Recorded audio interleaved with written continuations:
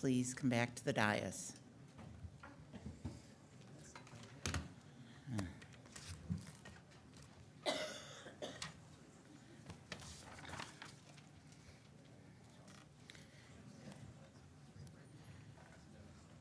Okay.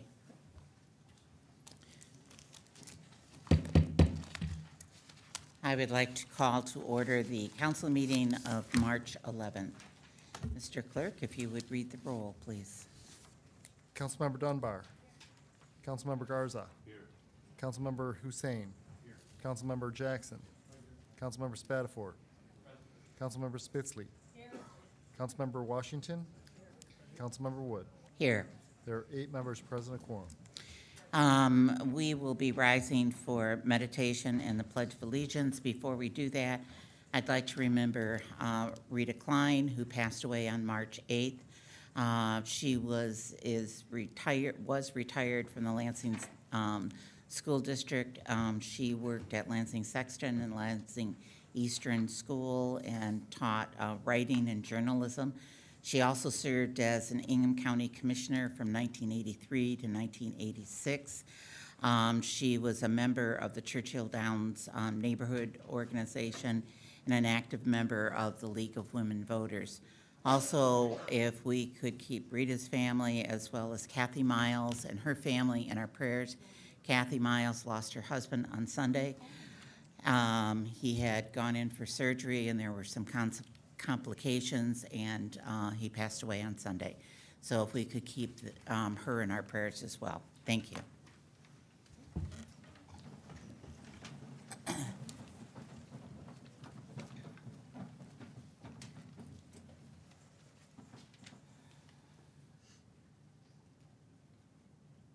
Thank you. I pledge allegiance to the flag of the United States of America and to the republic for which it stands, one nation, under God, indivisible, with liberty and justice for all. You have for your approval the printed council proceedings of February 25th. Vice President Spatafor. Madam President, I move the approval of the printed council proceedings for February 25th, 2019. I have a motion. Are there any questions or concerns? Seeing none, excuse me, seeing none, all those in favor say aye. Aye. Opposed, same sign. Passed unanimously. Okay, I don't believe there's any late items. We are to the order of comments by council members and the city clerk. Are there comments by council members? Councilmember Washington. Thank you, Madam President. First, I want to thank everybody that came to my constituent meeting about a week and a half ago. It was a great turnout, a lot of really good discussion. Thank you to council members Hussein and Garza, who allowed me to sit in on their constituent meetings so that I could hear what their constituents had to say basically about the Red Cedar project. Hands down, Councilman Garza serves the best food of any of us. I will be going periodically just for the food. It's for constituents only. I have just a couple announcements here. The Eastside Neighborhood Organization is holding their annual Spring Super. This will be held Saturday, March 23rd. 2019, 4 p.m. to 7 p.m. It will be at the Pattengill Biotechnical Magnet School. That's the old Fairview School, and it's at 815 North Fairview. This is the major fundraiser for the Eastside Neighborhood Organization, and I believe it's a quarter of the profits do go to a nonprofit in the city. All children, ticket prices are adults $5, children under 14, $3. Families of 4 or more, it's just a flat rate of $18. So please be supportive of the East Side. The ENO is always very supportive of all sides of the city when they have pressing issues. Again, East Side Neighborhood Organization Spring Super. The other thing I have is this is a free event. Full disclosure, I sit on the Lansing for Cesar A. Chavez Committee, and we are holding our 9th annual Dinner and Dance Scholarship event. This is how we raise money for the scholarships that we have for the Cesar A. Chavez Remembrance. This will be held Saturday, March 30th, Local 652 UAW Hall. This is at 426 Clare Street. Dinner begins at 6 p.m. And it goes until 7:30 p.m. and then there's a dance afterward. I think Tejano Sound Band is playing, but we have a keynote speaker. The scholarships will be given out. We're going to have the winner actually read their essay this year. So we're very excited. So please come support us. Come support the students if you can. If you have any questions, call City Council office and we'll be glad to give you the information again. Thank you. Other Councilmember Jackson, then Councilmember Spitzley. Thank you, Madam President. Just want to remind everybody of our 4th Ward Constituent Contact Meeting every 4th Saturday of the month at Gregory's on MLK, 2510 North MLK. We talk about anything City of Lansing related. And I also want to invite anybody to the Intergovernmental Relations Committee meeting. It's 8:30 in the morning this Wednesday, the 13th. We're continuing our discussion on a climate action plan, and we're excited about it and hope that we receive all the input, and anybody that wants to help is welcome to join us. Thank you. Councilmember Spitzley. Thank you, Madam Spatafor afterwards. Thank you, Madam President. I just wanted to give a shout out to Pastor Victor Trevino at the Bread House. This weekend they had a fundraiser and they were selling enchilada dinners. They were awesome. And so, you know, they have those fundraisers every once in a while, and I just wanted to, I mean, it's just a great way to, you know, go and you support the church, but it was really good. I will second that Councilmember Garza does have the best food, and it's not just for constituents. Thank you. Councilmember Spatafor. Thank you, Madam President. I also wanted to thank folks for coming out to my constituent contact meeting on Thursday evening. We were at the Nut House and there was chicken wings and nachos, but just throwing it out there. The next one will be on May 9th from 6 to 8. We're looking at a different location to accommodate a different part of the city. And also, while I have the floor, I wanted to commend Mayor Shore on his impeccable style this evening. Over the weekend, we placed a bet on the winner of the, we call it a rivalry, but really it doesn't seem to be that much anymore, basketball game, and the winner had to pick a tie for the loser. And in this case, we're both winners, because Mayor Shore gets to wear an MSU bow tie to City Council this evening. So thank you, Mayor Shore, for being a good sport, and go green. Any other council comments? Councilmember Houston. Just very quickly, I also want to thank the folks that came out on Saturday to the Elfrida Schmidt Southside Community Center for our constituent contact meeting. And in particular, I'd like to thank Darrell Slaughter, who is the 3rd District County Commissioner for Ingham County, as well as Sandra Kowak-Thompson. She has actually been a police board commissioner for the past 19 years. She's our ward representative over in 3rd Ward, but she's also the chairperson of that commission. And then we also had Eric Helzer, as well as Chris Turkowski from the Red Cedar Development Team on hand. And all presentations were fantastic. The information was great, and as always, the conversation was rich. So we really appreciate folks that came out this past Saturday. For folks that want to attend in the future, we do meet second Saturday of every month at 5825 Wise Road. That's the Elfrida Schmidt Southside Community Center, and we meet from 10 to 12 noon. And I don't think my food's too bad. It's not Jersey Giants and wings and things of that nature, but come on out and see what we have. All right. Any other comments? I would like to, excuse me, also invite people to the Cesar Chavez Memorial program that we will be having here in the chamber at noon on Friday, the 29th. And at that time, we will have a guest speaker. We're having the children from Luton School that will be here. And it's about an hour event. It's a free event. There is a luncheon that's served afterwards, and so we hope that you'll be able to come out and be part of that. We'll also have that on City TV if you're not able to come out, to be able to see that again on City TV. With that, Mr. Clerk. Thank you, President Wood. A couple of announcements. As I think we've indicated, there is a city special election that impacts most of the residents of the city. It's a millage election for the Lansing School District. For those who are on our permanent absent voter lists, we have mailed out the applications, and I know a lot of people got them because we got several hundred back in the mail today. We will be mailing out the actual ballots at the end of this month, so in the next couple weeks, those who have gotten the application, get those back to us so that we can be ready to send your ballot out as soon as we get it. Again, in November, there were some constitutional changes that impact voting. Folks can vote absentee without having any reason. So anyone is able to participate in the election that way. There's also been a change to voter registration. Under the new constitutional amendments, folks can register up to 15 days before the election in any of the normal ways. And then people who aren't registered can actually register up to and including the day of the election.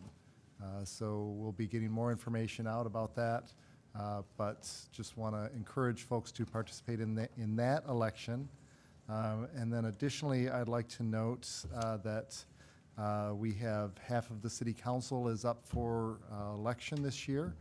So we have 2 at-large seats and the 1st and 3rd ward. The filing deadline for those offices is about 6 weeks away.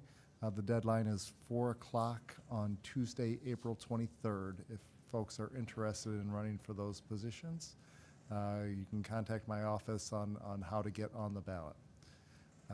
And with that, we are to community event announcements. Is there anyone with a community event?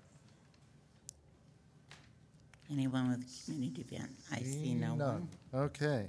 Then we are to registration for public comment on legislative matters and show cause hearings. We do have some show cause hearings, so those are the blue and green sign-in sheets in the back. The show cause hearings is the green sheet, and we have 3 of those. And then legislative matters, if you want to talk about any of the items on the consent agenda, resolutions for action, ordinances for introduction, or ordinances for passage, that's the blue sheet, and we'll be picking that up in just a couple seconds. So jump up real quick if you want to sign up and have it. And with that, we are to the mayor's comments. Mayor Shore. Thank you. I'm gonna get that right. First, I will go through some of the citizen engagement opportunities coming up in the next 2 weeks. Between March 11th and March 24th, we have our Neighborhoods in Bloom applications. So we have 50 additional flower kits for Neighborhoods in Bloom flower planting. These kits are free to neighborhoods so they can beautify their part of Lansing. The kits are distributed on Neighborhoods in Bloom Day, which is May 18th. So if you have any further information, or if you need any further information, you can call our Neighborhoods and Citizen Engagement or visit the City of Lansing Neighborhoods website to learn more. Nominations for the 2019 Love Lansing celebration are now open. So if you know of a volunteer who's a positive influence in your Lansing neighborhood, you can nominate them. The nomination forms are online, again, at our city website or at City Hall. The nominations are open until April 1st at 5 p.m. And then the Love Lansing celebration will be Tuesday, May 14th at the South Washington Office Complex. The city's March Mobile Food Pantry will be Saturday, March 16th from 9 a.m. to 1 p.m. at Tabernacle of David, which is 2645 West Holmes Road. And then finally, just a reminder to everybody that our lansingmi.gov/parks or Foster Community Center, you can find our summer activities guide and register for all kinds of wonderful programs through our parks. And if you're looking for a summer job, if you're 18 or older and looking for a summer job, you can go to lansingmi.gov/jobs, and you're always welcome at the City of Lansing. I want to add that I want to congratulate Pastor Aaron Milton, who was elevated Yes. to bishop by the Church of God in Christ. I was unable to be there, and I apologize, but I recorded a video of congratulations, but I hear that it was a tremendous celebration. It's a great honor, and I want to make sure that congratulate Bishop Milton on his elevation. And finally, I will thank 2 of my colleagues, Councilman Peter Spatafor for being so gracious in victory. We had a small bet, and I would say my team was not victorious on this day, so congratulations once again to the MSU Spartan basketball team for a good victory, for winning the Big Ten jointly with Purdue, but let's forget that Purdue lost to both Michigan and Michigan State. So the whole state was happy when Minnesota beat Purdue. It was unifying. So thank you to Councilman Spatafor. Thank you to all out in the audience who took their time to vote on his social media and on traditional media on whether it should be a tie or a bow tie.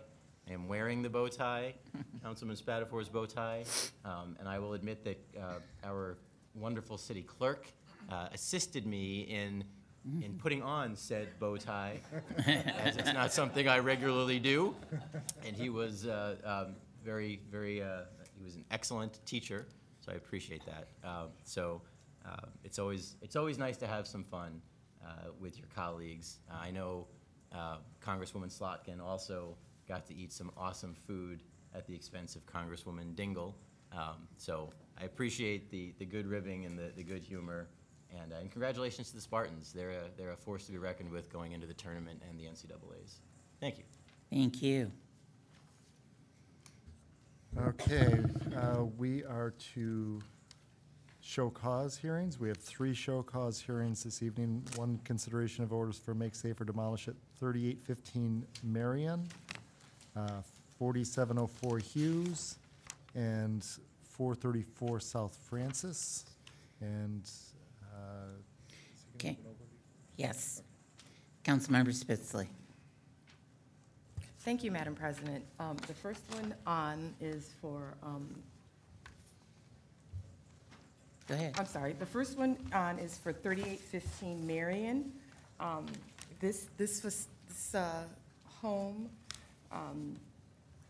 has been inspected by code enforcement a number of times. The SEV of the house has been estimated at $31,200. The estimated cost of repairs have estimated to be $88,000, which include plumbing and extensive electrical. We just got a note from our code enforcement today saying that there has been an additional inspection on site on March 8th. And the inspection was disapproved due to several outstanding issues. Some stuff has been done, but there also has been some wiring and equipment and some other repairs that have not been done. And that's just the electrical permit. No other permits have been applied for, and other major work such as the plumbing hasn't been started. I'd like to add that this has been almost a year to make, that we've worked with the owners of the property to make safe. And they were granted a 30-day extension before the first hearing. And then it went to the administrative hearings officer, and they gave them another 60-day extension before a decision was made that they were not in compliance. And so at this point, they are still asking the council to rule 60 days for make safe and demolish. That's for 3815 Marion. Do you want me to continue? Yes, Okay. 3 of The next one is for 4704 Hughes Road. This property is vacant, as a matter of fact. It was tagged March 27th, 2018, with severe plumbing and electrical issues and a basement full of water. The floor of the home is collapsing because of the water damage.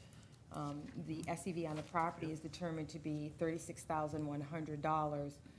The cost of the repairs are estimated to be $80,000. And so the demolition board ruled for 60 days, make safe or demolish. And it was noted that at that hearing, the owner of the property did not attend. So they're recommending we approve make safe and demolish for that facility as well. The last one is for 434 Francis. This is just a garage, but The garage's SEV is estimated to be $10,350. It is estimated that will cost $22,176 to make safe. The door isn't safe. It's kind of it's a brick or a stone facility, and there are cracks. Looks like there's cracks in the foundation, and so it is not safe. And so based on that, they've asked the council to approve the make safe or demolish. Thank you. Thank you. And our first speaker is Aileen Ruth Wilkins, followed by David Wilkins. You have Hello. 3 minutes. Thank you. Thank you. My name is Aline Ruth Wilkins. I go by Ruth. Mayor Shore, may I say you are an extremely difficult person to get hold of. The tie is becoming on you. I have tried at least 87 times to get through to your office to get hold of you and have never received a call back. I just want you to know that. Okay, and then for Councilman Garza, do you own a restaurant or what's the deal? Why are you such a good one for the eating? Ma'am, you have 3 minutes. I know I have 3 minutes. I am almost 70 years old. I have lived in my home since I was 3 days old. My father built my home. My home has 4 arches in it. It has a fully functional fireplace, and it has some problems. We have worked on the problems. I have a problem in that I fell down the stairs, not because there was any clutter there, on July the 8th, and I have been in a convalescent home ever since and been unable to do very much at all. My arm is permanently ruined. Cannot use it. My husband has been doing the best he can. He has been working at it. We have had several people in there. We have turned in bids for everything except for plumbing. At an original thing, we had 4 bids for plumbing. The lowest was $9,822. The highest was $12,000. We did not have $12,000 in our back pocket. I'm not sure if you guys would, but we did not. We have complied with everything else. We have done the electrical. It has been done. We have worked on the stairway. We have done the in the kitchen, the cupboard presentation. My husband is completely redoing the bathroom with the plumber doing something. We finally found last week a plumber who will do the job for $3,822. I have 2 churches that will be making a collection in the next 2 weeks, hoping to come up with $3,822 to have this plumber come in. I feel very abated by the city of Lansing. I've lived here all my life, and I have been to all of the parks. I have been to a tremendous amount of meetings and several churches in the area. My husband and I helped to start 2 churches in the area that are going and in very good shape. My home needs help. I am a senior citizen. Thank you. Help me instead of Thank you. condemning me. Thank you, ma'am. Thank you. And next is David Wilkins.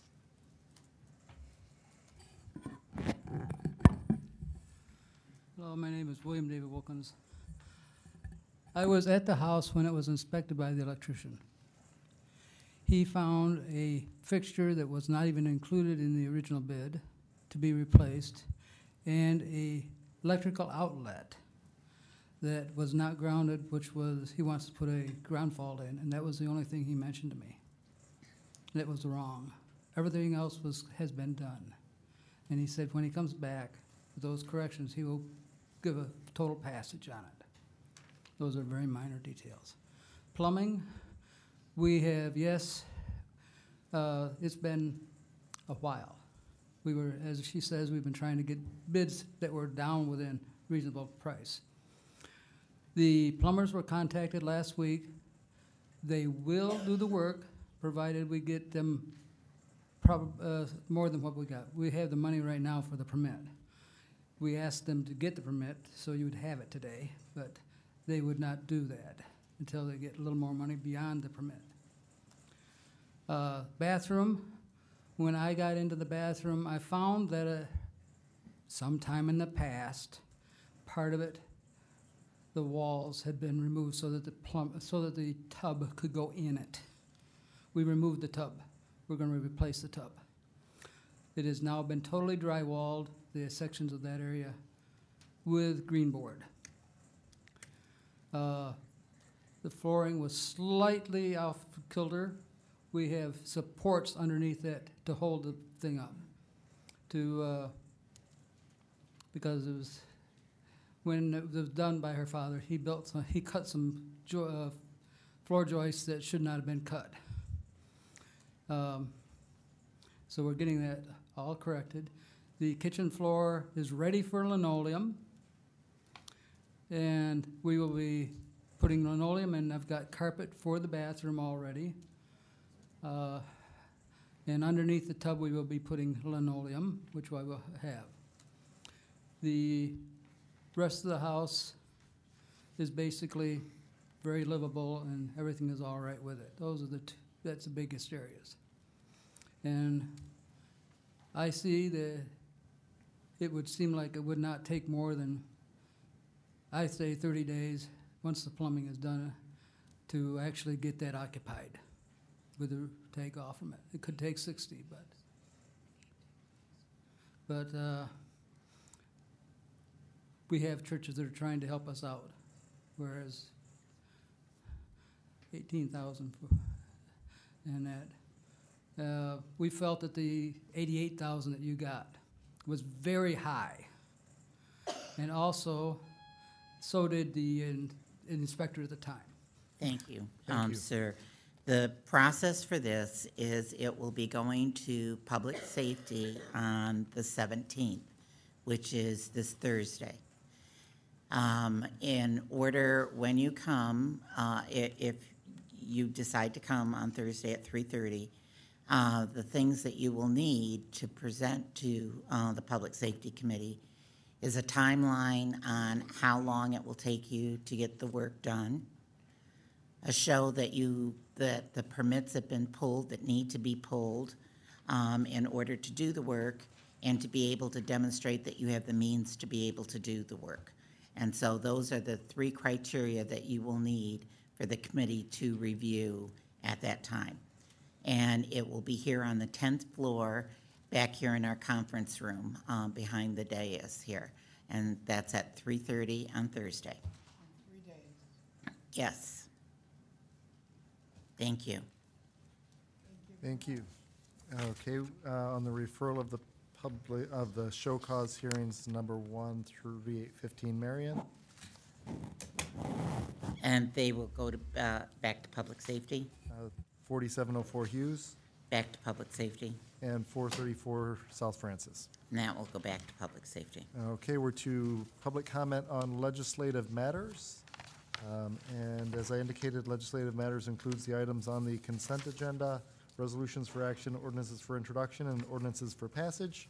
Our first speaker is Raleigh Van Fossen, and he's followed by Robert Ovalle.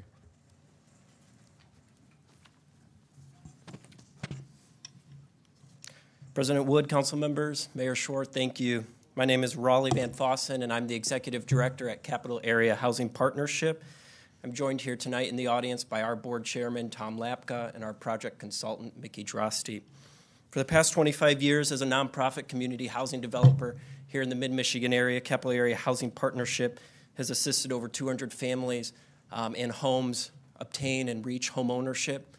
We've assisted over 5,000 individuals with home ownership financial-related counseling. And recent projects completed include Deer Path Apartments in East Lansing, the Bailey Center in downtown East Lansing. We currently have 8 single-family homes under construction in the city of Lansing this year. I'm here tonight to discuss 2 properties that we've acquired in December of 2018, the Walnut Street Apartments and the Ferris Manor Apartments. As a combined project, our intention is to submit a tax credit application in April 1, and funding for those properties would provide the necessary improvements to them, both interior and exterior. It would bring project-based vouchers to those projects, assuring that the residents there would be able to maintain safe, quality, and affordable housing, and it would create a supportive services reserve, assuring that the residents who live there are receiving the services necessary with our partners, including Advent House Ministries, the Community for Mental Health, and Holy Cross. For this project to move forward, it requires action from this council. There currently exist 2 pilots already in place at those properties, and our first request with this ordinance is to put the pilots, 1, in our name, now that we've gained ownership of them, and secondly, to ask for an extension of 2 years on the Walnut Street Apartments pilot and a 4-year extension on the Ferris Manor Street Apartments pilot. That would then bring both of those pilots' extension to end in year 2036, both respectively. All of this allows for those procedures to align with our tax credit compliance. For the past 15 years, both of those properties have offered a place for residents in this city to call home, in many cases the most in need in our community, and we're hopeful with your support here that we'll be able to assure that that legacy carries on. We'll remain through the agenda in case you have any questions when this comes up on comment. Thank you. Thank you. Thank you. Next, we have Robert Ovalle and then Loretta Stanaway. I wanted to talk about the little carts.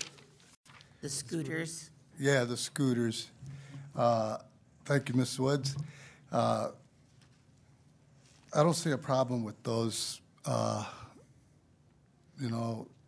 except for maybe like we're in the downtown area. I know a lot of people that ride them. They say they're fun. I never rode one, but I also want to talk about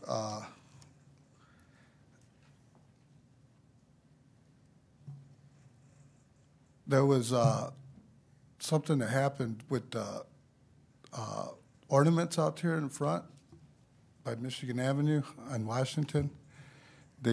Somebody ran into one and broke them, and so they were destroyed.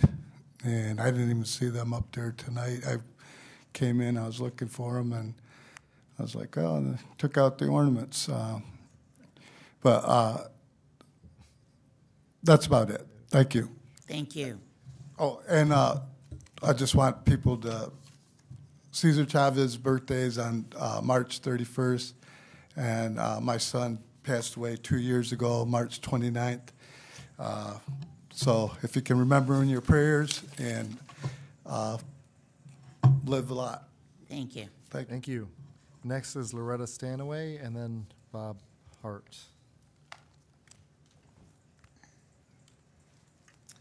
Hi there.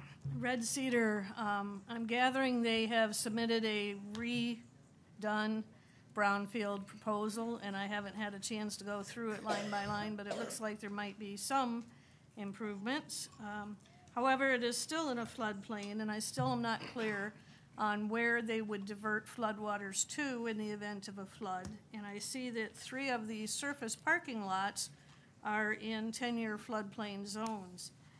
So I'm not sure how that would work if there were flooding. And even under the integrated parking structure, the first level is parking. So I'm curious to know if there were a flood and vehicles in that first level and on the surface lots were flooded, who would be responsible for replacing and repairing those cars? Who would be responsible for the loss of work that would accrue during the times that those buildings were inaccessible? There's a lot of unanswered questions there. And don't forget, too, that is in a recently discovered earthquake fault line. And anytime you're talking about earthquake fault lines, I think stilts, which is essentially what this would be built on, could be problematic. There is still a recommendation on my part that you consider dropping the brownfield from 30 years to 15 years. I think that would be a lot more palatable to the tax-paying public and to all the entities that would be going without the tax revenues for those 30 years as it stands now. We don't generate from this project anywhere near enough new income tax revenue to compensate for the loss of property tax revenue over 30 years, especially once you consider the $123 million it amounts to with interest included. Don't forget also that the city will be incurring additional costs for uncompensated additional cost for police and fire, code compliance, roads, sewers, utilities, etc. As it sits now, this costs us nothing. We can afford to wait for either a better deal or a different deal. The cost of the loss of all of the heritage trees that were cut down without authority a couple of years back impacted the property values, which then translated into lower sale price for the property, equating to a self-enrichment for the developer who acted without authority in cutting down those trees. We currently have 61 acres of public parkland there, and they're leaving us with a 20-acre public park. That's a 2/3 loss of green space at a price that they only paid $33,000 an acre for. I think that if they're going to get this brownfield, they need to, at the very least, agree to never apply for any OPRAs on these properties. Thank you. Thank you. Thank you. Next, we have Bob Hart.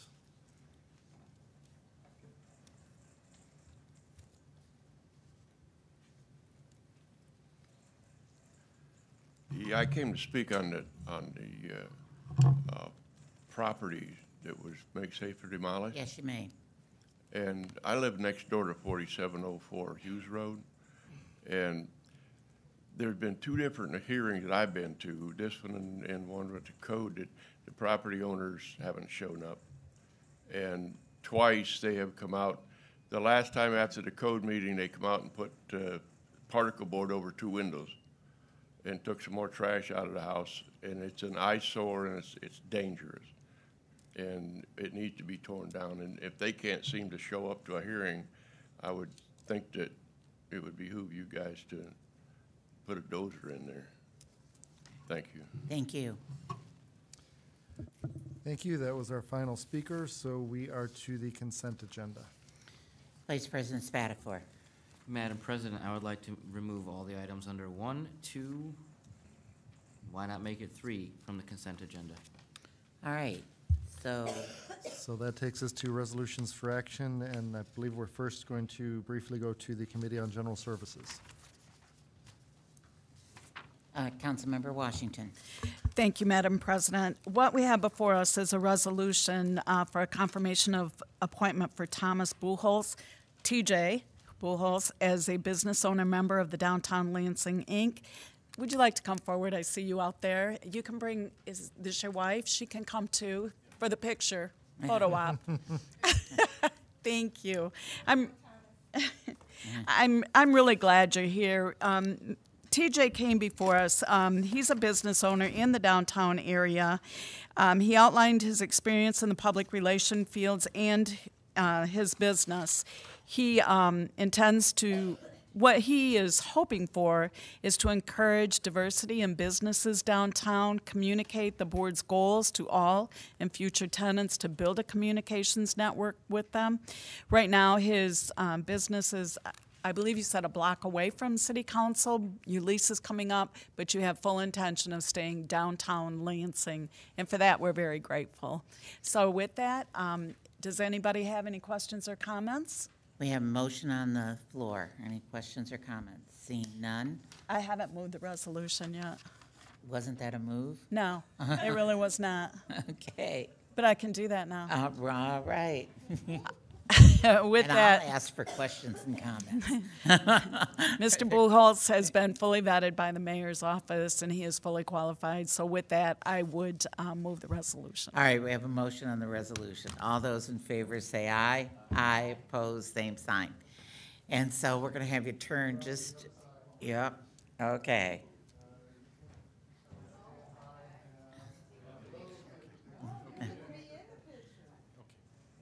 Okay.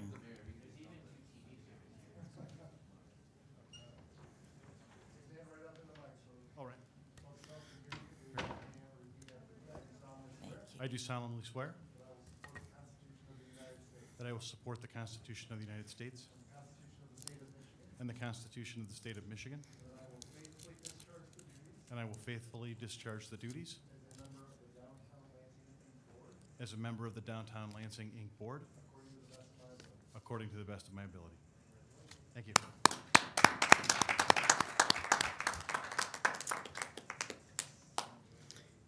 Okay, and as we're signing those documents, I'm going to go back to Councilmember Hussein, and I believe you are going to deal with C and, or B and C first.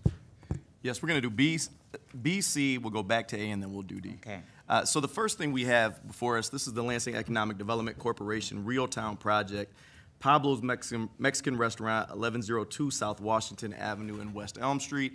What this is, Mr. Maldonado of Pablo's Mexican Restaurant is looking to open up a second Pablo's Mexican Restaurant in Real Town at 1102 South Washington.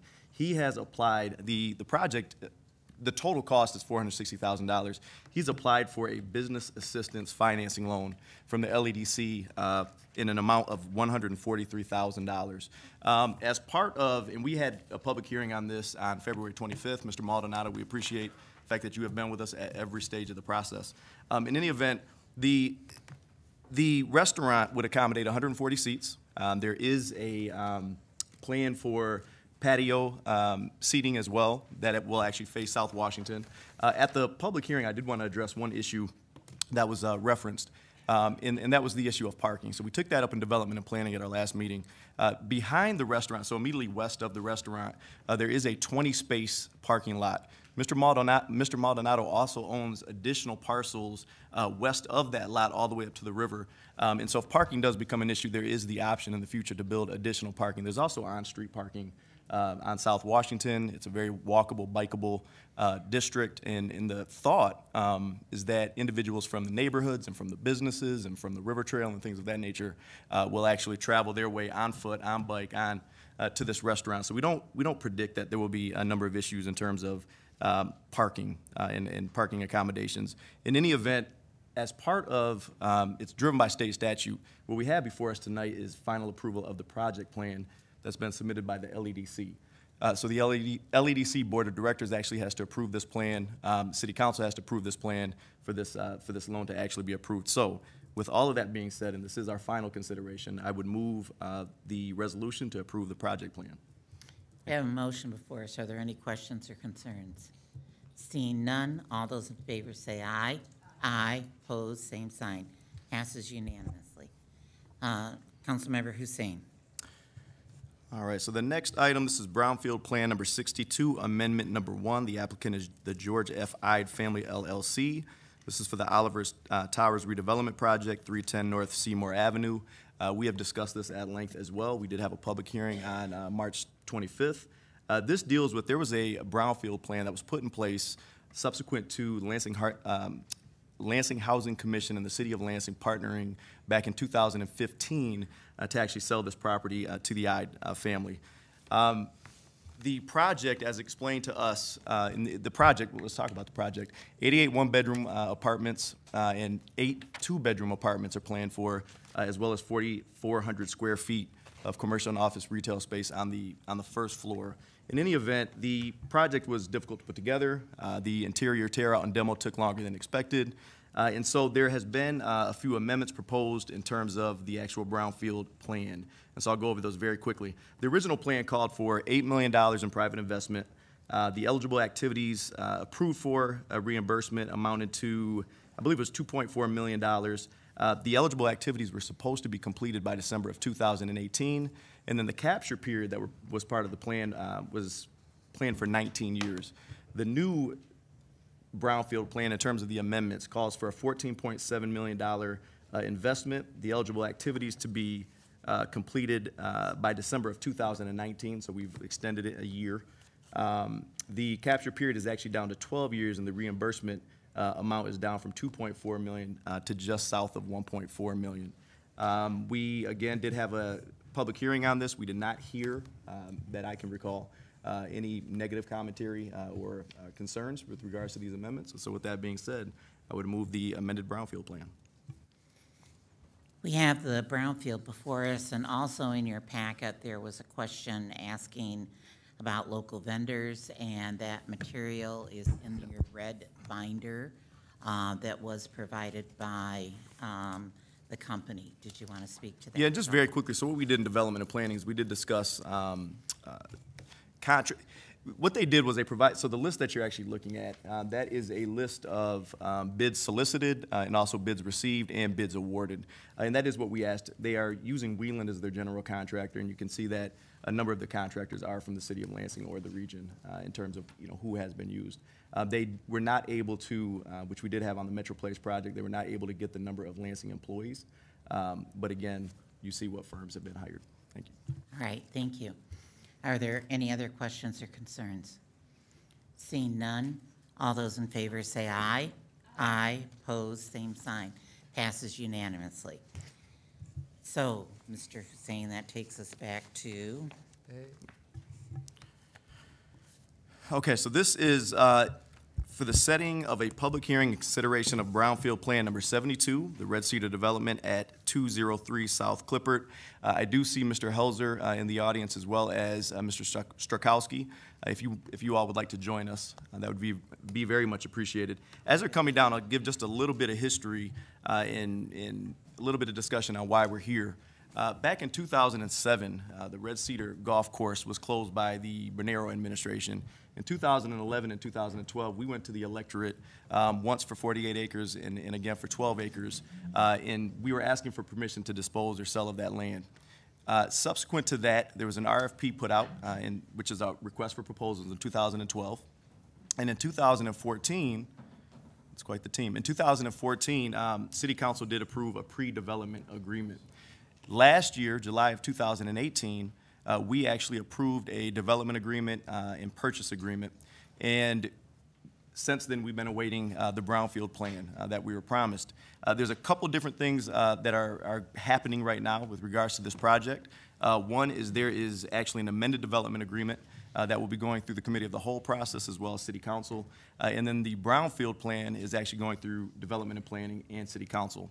So I have asked the team to be here, and I see that we have LEAP officials with us as well. We appreciate you guys being here to discuss this brownfield plan, to take questions, and then we can deliberate after that.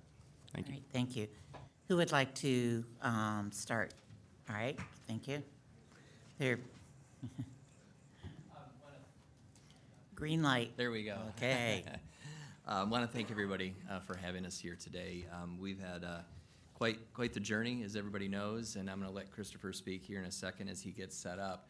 But we want to thank everybody for their time. We've had an opportunity to speak at a number of ward meetings over the last couple of years.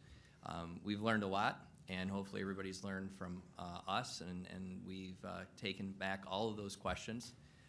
And we have modified a number of things within the project to address those, and that goes all the way back to when we did the charrettes, and when was that? 2014. In 2014. And to as recently as this past weekend, and in fact, we've modified our presentation accordingly to address a number of questions that the constituents had in the two wards that we met in over the weekend. Christopher, do you want to add anything? Other than the fact that it's been a pleasure meeting with all the community groups. We've met with the mayor's staff. Obviously, we've worked tirelessly with LEAP. The development team itself has reached out to everyone as much as we possibly could to try to answer questions, take ideas, take recommendations, and try to move the project forward. Okay. And we do have a presentation. I didn't know if LEAP wanted to make a couple of comments. Okay. Sounds good. So we'll just get right into it. Okay. Do we have it on the screen? Yep. We're all set. Okay. So this is sort of the presentation piece that we've put out. We presented this at both council meetings on Saturday. Continue moving forward. We're trying to recognize that this is a connecting piece along the corridor, that it's a catalyzing opportunity, and it's also transformational. I want to introduce myself. My name is Christopher Strakowski. I'm the project manager here in Lansing for Continental Ferguson. And Eric Helzer, Advanced Redevelopment Solutions, and I'm doing the incentives evaluation and packaging of the Brownfield plan. And I'm Jason Hockstock with Continental Real Estate, Vice President of Planning and Development for Continental. Next slide, please. Next. So one of the emphasis that we have when we talk and interact with both council and community groups and just people in general talking about the project as a whole, we want to make sure that we acknowledge and understand that we've created partnerships and, more importantly, relationships. And those are listed on there. We have Continental Ferguson Development, which makes up our team. We have LEAP, LSG Engineers. I have Alan Boyer in the audience today. Advanced Redevelopment Solutions, that's Eric's company. The Edge Group is out of Columbus, and they're our design. City of Lansing, Mayor's Office, MDNR, Williamstown Township, and Jason will make sure and point that out later in the presentation. The MEDC, the Ingham County Drain Office, and the MDEQ. Next slide, please. And continuing on that same path, when we talk about a P3 partnership, public-private partnerships are very important moving forward, where we reach out and have conversations, have dialogue, look at opportunities for solutions, understand what concerns are, ask what people would like to have, also more importantly, what people would not like to see. And you can see the list is sort of a remnants of what was above. Next slide, please. So let's talk about this as an opportunity. Back in 2007, as Councilperson Hussein was talking about closing the golf course. 9-hole golf course in its day, it served quite a few people. I believe it was started in 1908. It was situated along the banks of the Red Cedar. At that time, Lansing was a very small town. The Michigan Avenue corridor wasn't sort of the connector piece that we see its possibility that it is today. And looking back from where we began this process in 2011, there was an RFQP that was put out, and trying to figure out how to interact or interface with the environment and the issues as well as the challenges that exist, as well as understanding what those opportunities are. Next slide, please. So when we talk about this partnership, when we talk about working and moving forward and where we began and how we got to where we are today, and hopefully moving forward, we talk about a common interest. We talk about the economic as well as the community impacts. Economics being what it is that we can develop on this site that will allow sort of a piece that sort of sets off or continues to move the corridor forward, to continue the connection out to Williamstown Township, down to the Michigan State Capitol. Also, of course, linking the region, not only east and west, but also north and south along the I-27 or 127 corridor. We also would like to include that we're sort of a mid-sized city, and as we continue to move forward, we hopefully continue to grow, and we believe that this is one of those opportunities for a step forward in terms of that growth. Next slide, please. That's a visual of the entire site looking north towards Frandor. We'll go into the actual components of it when we get to the site plan. But just briefly, on the left-hand side is the western edge of the site. Oh, we skipped one. Could you go back one slide, please? Just working our way west from the left-hand corner of the edge of the image is the market rate as well as retail on the first floor, which is at Clippard and Michigan Avenue. To the south of that is the senior village. Moving east to the right, hotels, more market rate housing, and then we have more retail along the street level. The IPS structure exists underneath the hotels, and then we have a student housing component that we've moved to that edge right as you come out of Frandor at Morgan Lane. Okay, next slide. So we talk about leveraging cooperative economic development, how there's a win-win opportunity, not only for the developers and the city, but the developers and the community, the developers and the county, as well as the state, looking at ourselves as a region, and looking at ourselves as an opportunistic community that takes advantage of what we have in front of us. And again, this is an abandoned golf course that sort of in the day served its purpose but has become obsolete. Transparent and open partnerships, that goes back to the P3 relationships that we talked about before, be it with Williamstown Township, be it with LEAP, be it with the East Side community, met with the Adam Hussein's, Councilperson Hussein's community. So we try to sit at the table. We've tried to put ourselves in front of questions, in front of dialogue, and there's been pushback, there's been acceptance, there's been excitement, and there's been anger. So we've tried to take all of those things and put them together and try to move this project and this process forward. Heritage and recovery, again, I talked about the history of the golf course, and again, here we are at a point where we have a location, but we don't necessarily have a site that's buildable, and we'll go into that further. And that would lead us to new opportunities, new revenue, and a new region.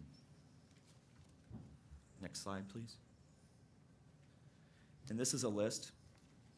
We're trying to attract employers and visitors through the development, residents that would not otherwise visit this in the city of Lansing. We're increasing jobs and earnings for Lansing residents. We're attempting to increase outputs for Lansing businesses, create a 20-acre public park to the south, create open space and connections to the Lansing River Trail system, create additional tax revenues for public use by local governments, both in Lansing and the county, and that's even after taking into account potential tax incentives. Levies a hotel tax to support marketing promotion of the region, trying to increase the density and economic activity along the important Michigan Avenue corridor, and establish the largest mixed-use development tax base for a single project in Lansing history on property that currently generates zero tax dollars.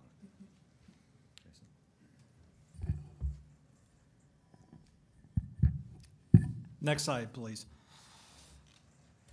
Let me start out. A little awkward with the way we're configured here for three of us, but I want to thank everyone on behalf of Frank Cass and Joel.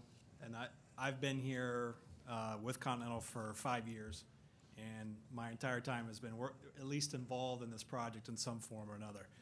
And so with that, I would like to thank Bob and Carl for their efforts over the years, and of course the mayor's office and the city council for your patience on this project. I believe this is the third time I've presented to you all in some form or another. As recently as last February of 2018, we had a project presentation with Frank sitting up here and Chris trying to identify for you what the scope of the project is. And over the course of the past 12 months, 13 now I suppose, we've worked through with Bob and his team and trying to get a resolution for a project that works. And I believe we're there now.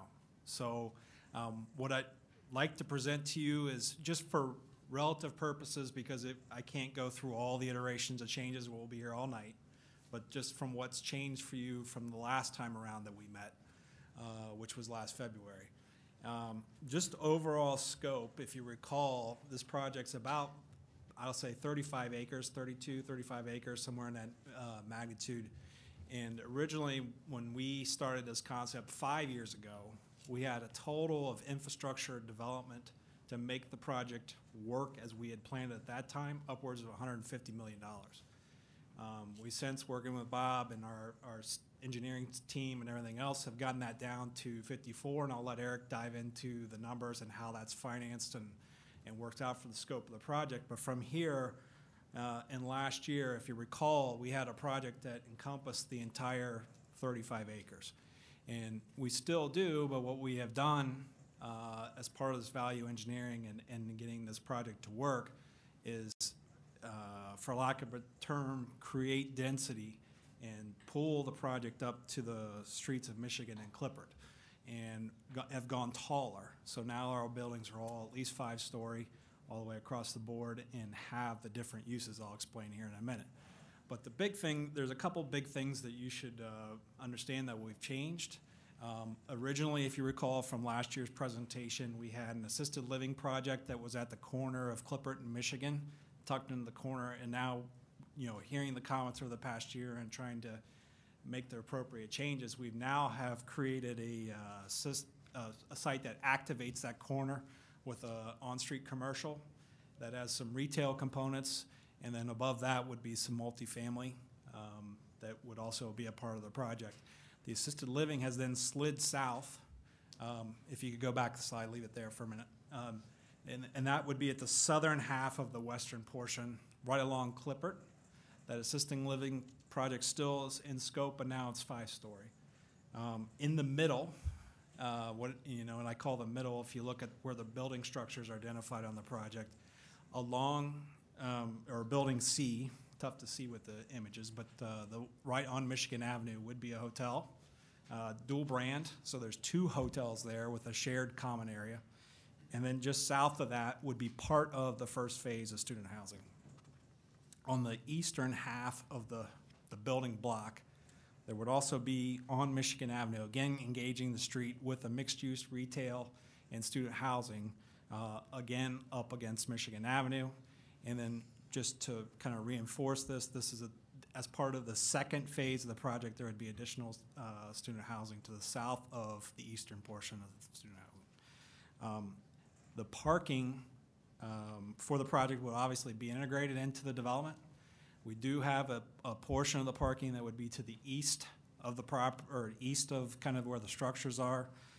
That would serve as the student housing parking. I think based on our discussions with our student housing partners, we believe that functions well with the way students interact with campus using the bus system and scooters and biking.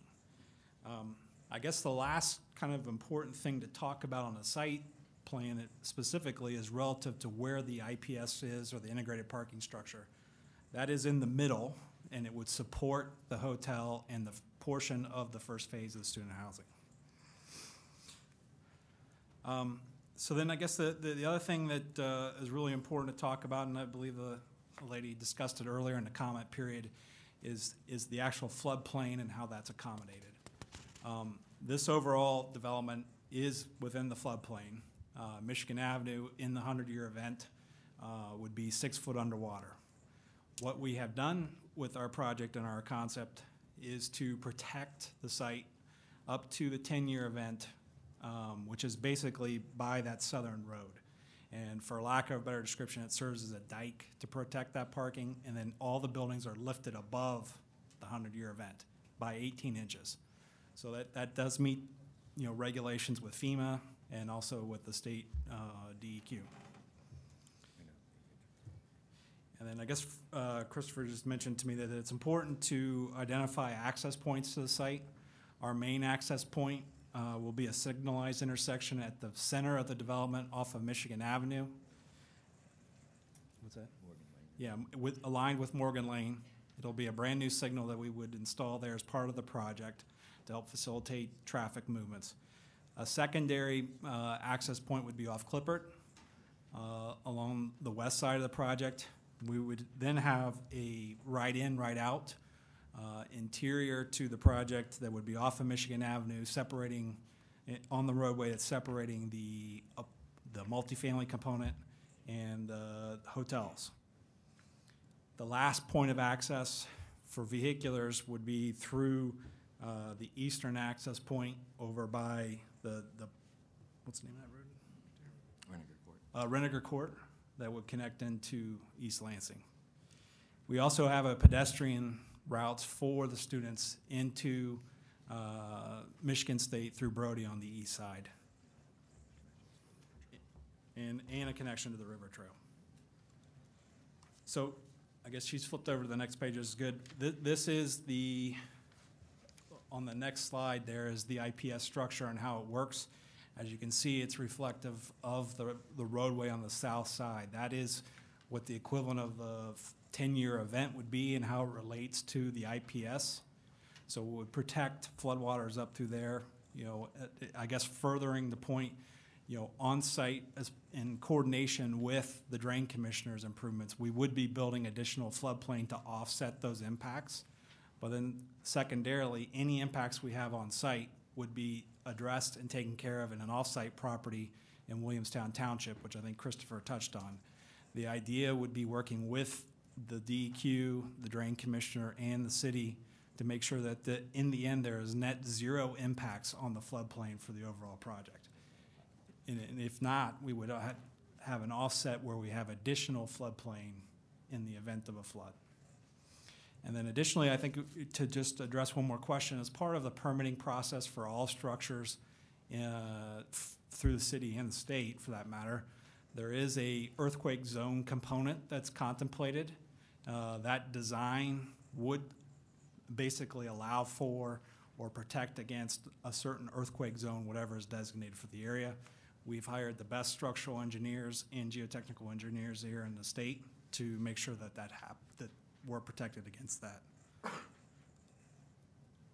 So the last thing, just to touch on it, you know, that obviously a big concern for us, and ideally what we're trying to do is eliminate risk to our development and to protect the residents, is that during floodplain or storm events where there would be an impact with flooding, we will be working with the Drain Commissioner to identify an early warning system for our residents and the area, that in the event of a flood, it's been studied, the red cedar has been studied to a point that generally you have a notification process of 24 hours in advance of that impact.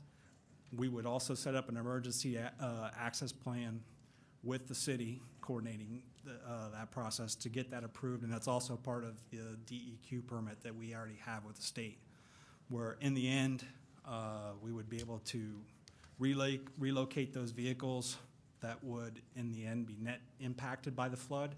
That way, those residents are protected. Next slide, please.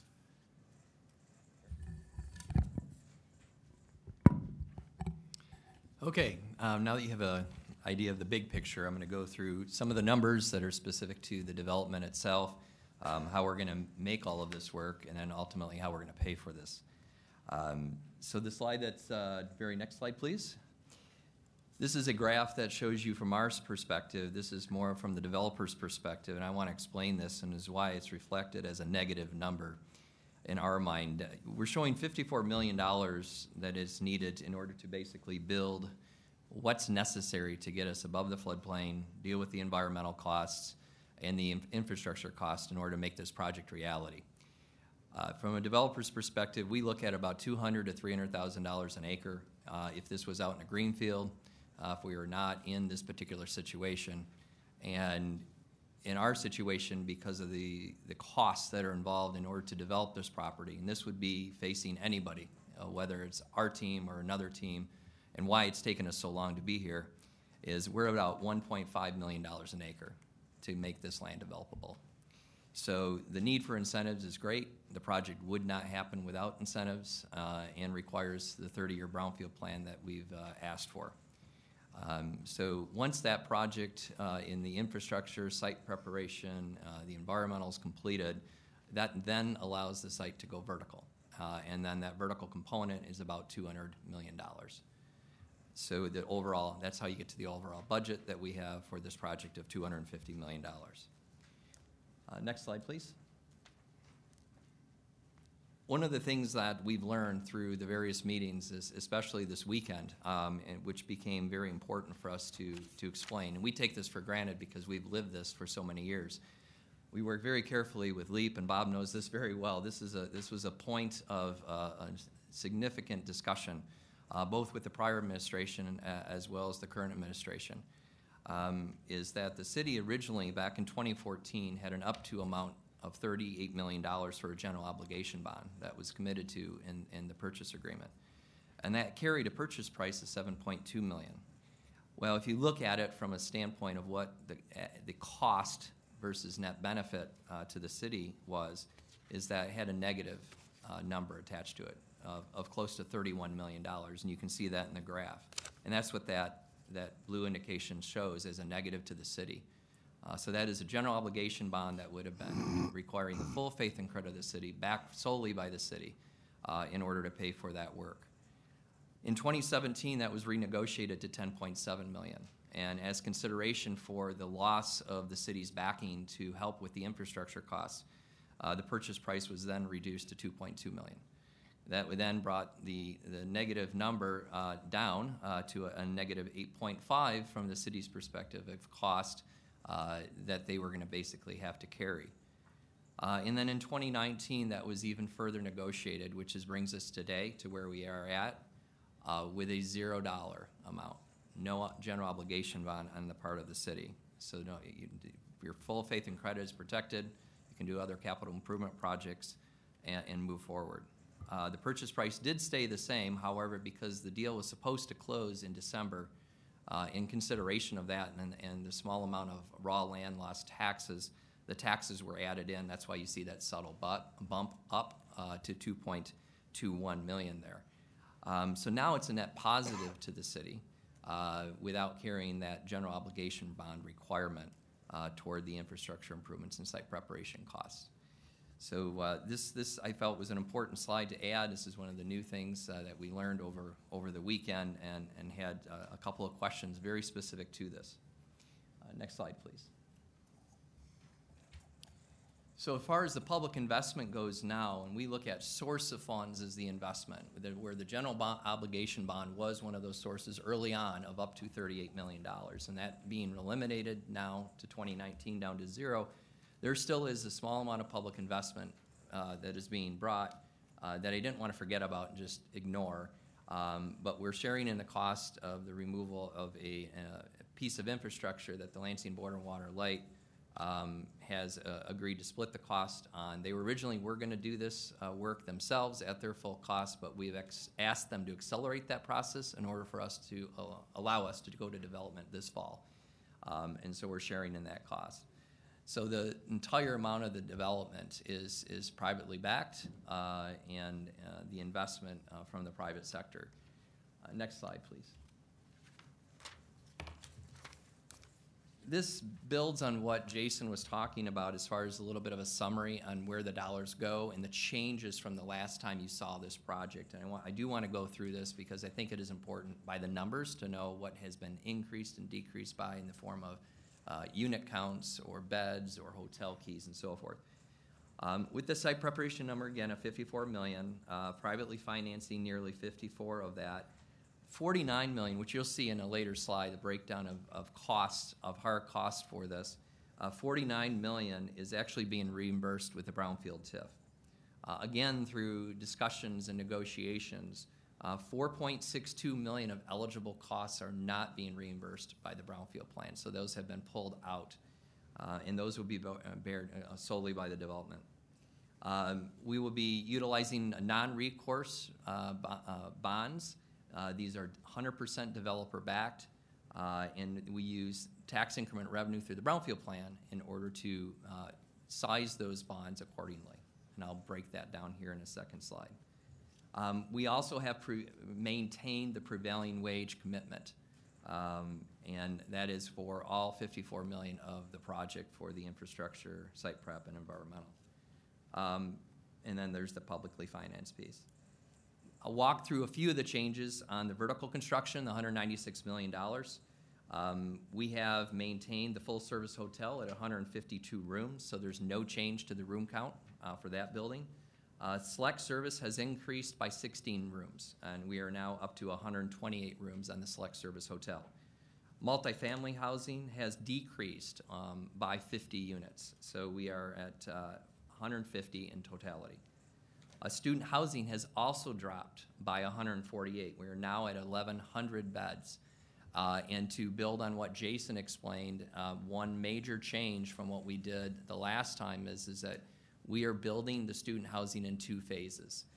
Again, this came up, just based on the amount of student housing that's being built in the area.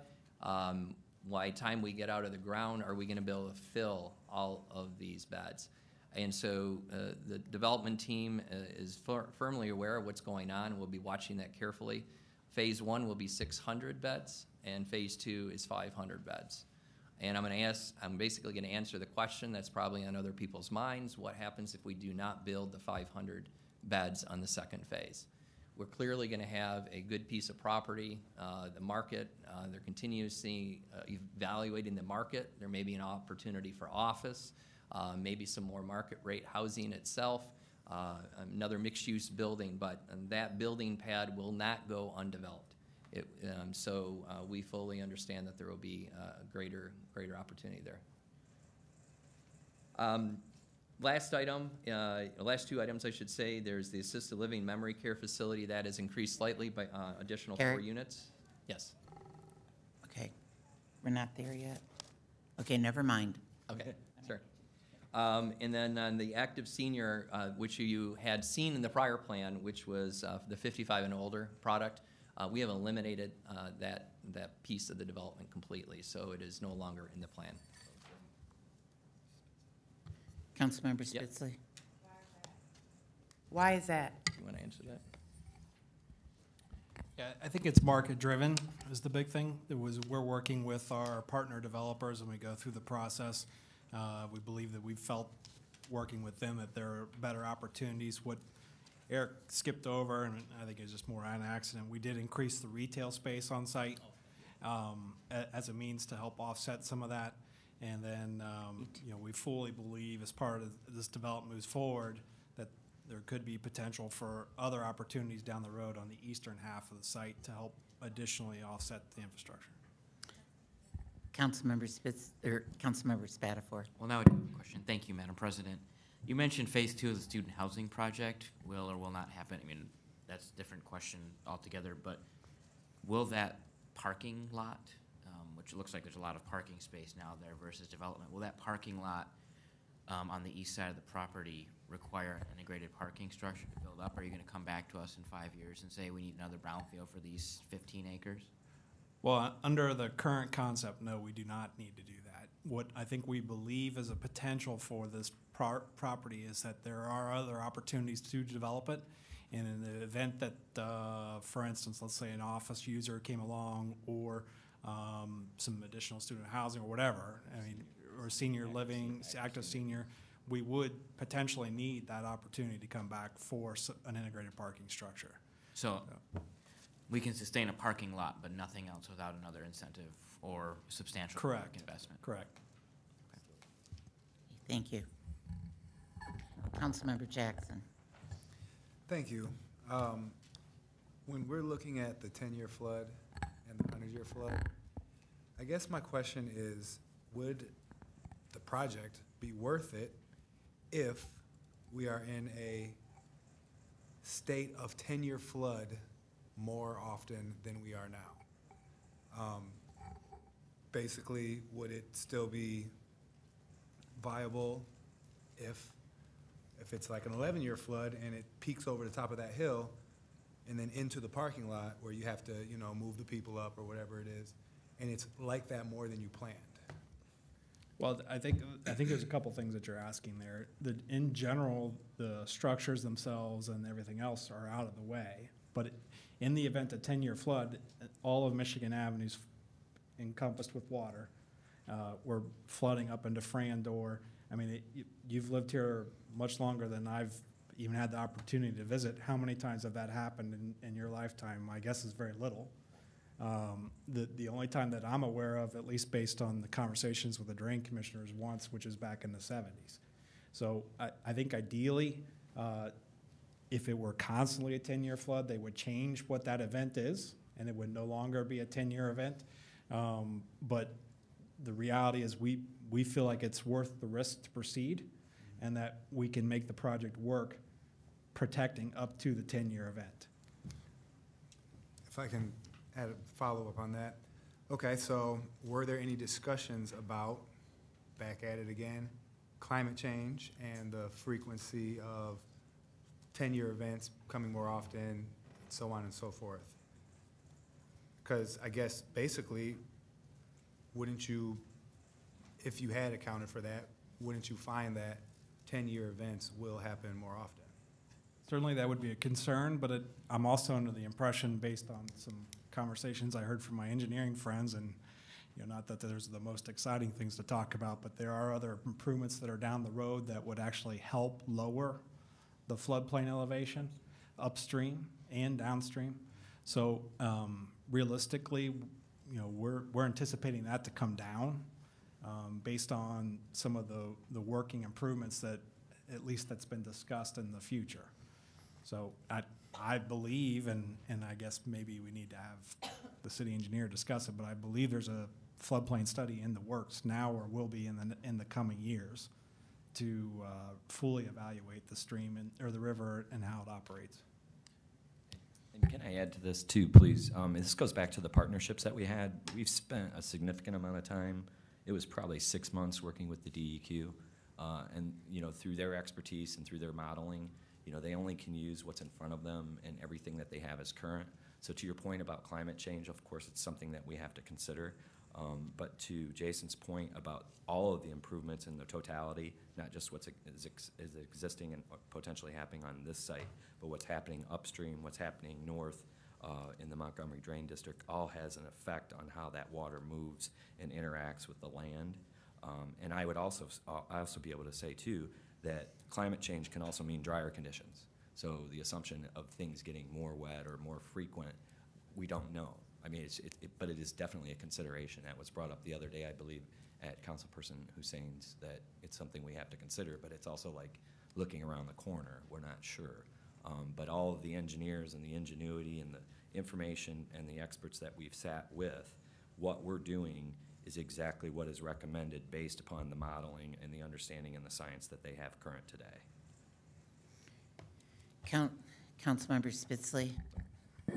Thank you, Madam President. So I'm going through the amended agreement, and I'm looking at page 16, and setting aside the whole active senior multifamily housing that you've eliminated, which I don't understand that. But, I'm looking at the language here, and particularly the language under student housing, and it says shall consist of at least. So you're at least going to put 1,100 beds, but that means you could put more beds, and you don't have to come back here and say anything, because you could decide some of the surplus space on there that you might want to put another 1,000 beds there, and you would be well within the agreement to do that. Well, the agreement's one thing, but coming back to you is going to be required if we are able to build this, and let's say it was another 1,000, okay, just using your example. The only way the project would work is another integrated parking structure. And with that integrated parking structure would trigger another brownfield plan amendment. Wouldn't be a new plan, it would be amending this existing plan. And it'd have to work. We'd have to build enough in order to support that added cost. So if it could work if you eliminated the assisted living memory care facility and the multifamily housing and just put student housing, because the agreement allows you to do that. The agreement does not allow us to take another product and eliminate it to put another product there. Oh, yes, it does. It does. The agreement does not say must. I disagree with that. I think the agreement does allow you to do that. Councilmember Spitzley, I hate to interrupt you, but we will have an opportunity to argue the agreement. Right now, we're looking at and the only reason I mentioned it is because the slide says one thing, and I'm looking at the agreement, and so I just want to make sure. I apologize for that. I jumped in. No, that's okay. And to that point, it was what was required to us through the negotiations with the city attorney and our attorneys, that was put in there. Okay. Councilmember Dunbar.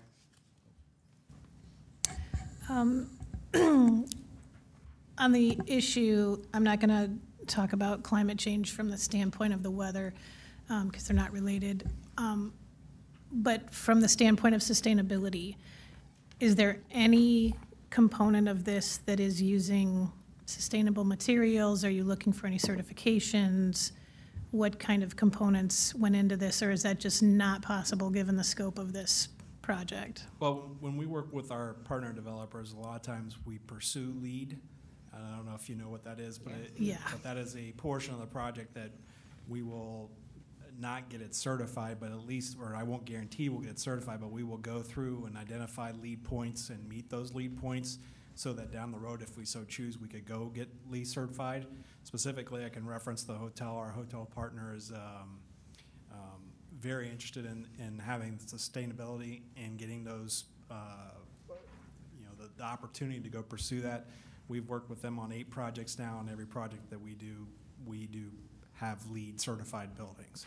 So it is something that we would obviously pursue and make sure that we are sustainable, not necessarily going after LEED though for each project. And I can also assure you that our construction team likes to maintain and get recyclable materials, recycle any waste products that come from the overall project. That is part of our company's perspective. Okay. And I guess the other thing that I'm going to, just to comment on, as far as I am concerned about the change from active adult housing to just assisted living. Because I had envisioned it to be somebody that could age in place, like somebody that empty nest, got in this like crazy awesome little city that really didn't have to leave. You can get your groceries and all your entertainment and what have you kind of in one spot, and then move into an assisted situation. And I feel like without that part, the assisted living seems awkwardly placed in the middle of this otherwise independent living scenario. And just to be clear, the assisted living project has remained in this system and whatever. I think what you're asking for is the active seniors, those 98 units that are no longer identified in the project. We still have 150 1 and 2 bedroom apartments available there that are adjacent to. I think it's just intended not to restrict to different residents, but certainly an active senior could live adjacent to this assisted living project. We're just not clearly marketing to active seniors. Okay. All right. Those are restrictions. On the other building that was originally proposed, would have to be 55 and older. So, I'll continue on. Yeah, we're on slide 17. Yes, slide 17, please.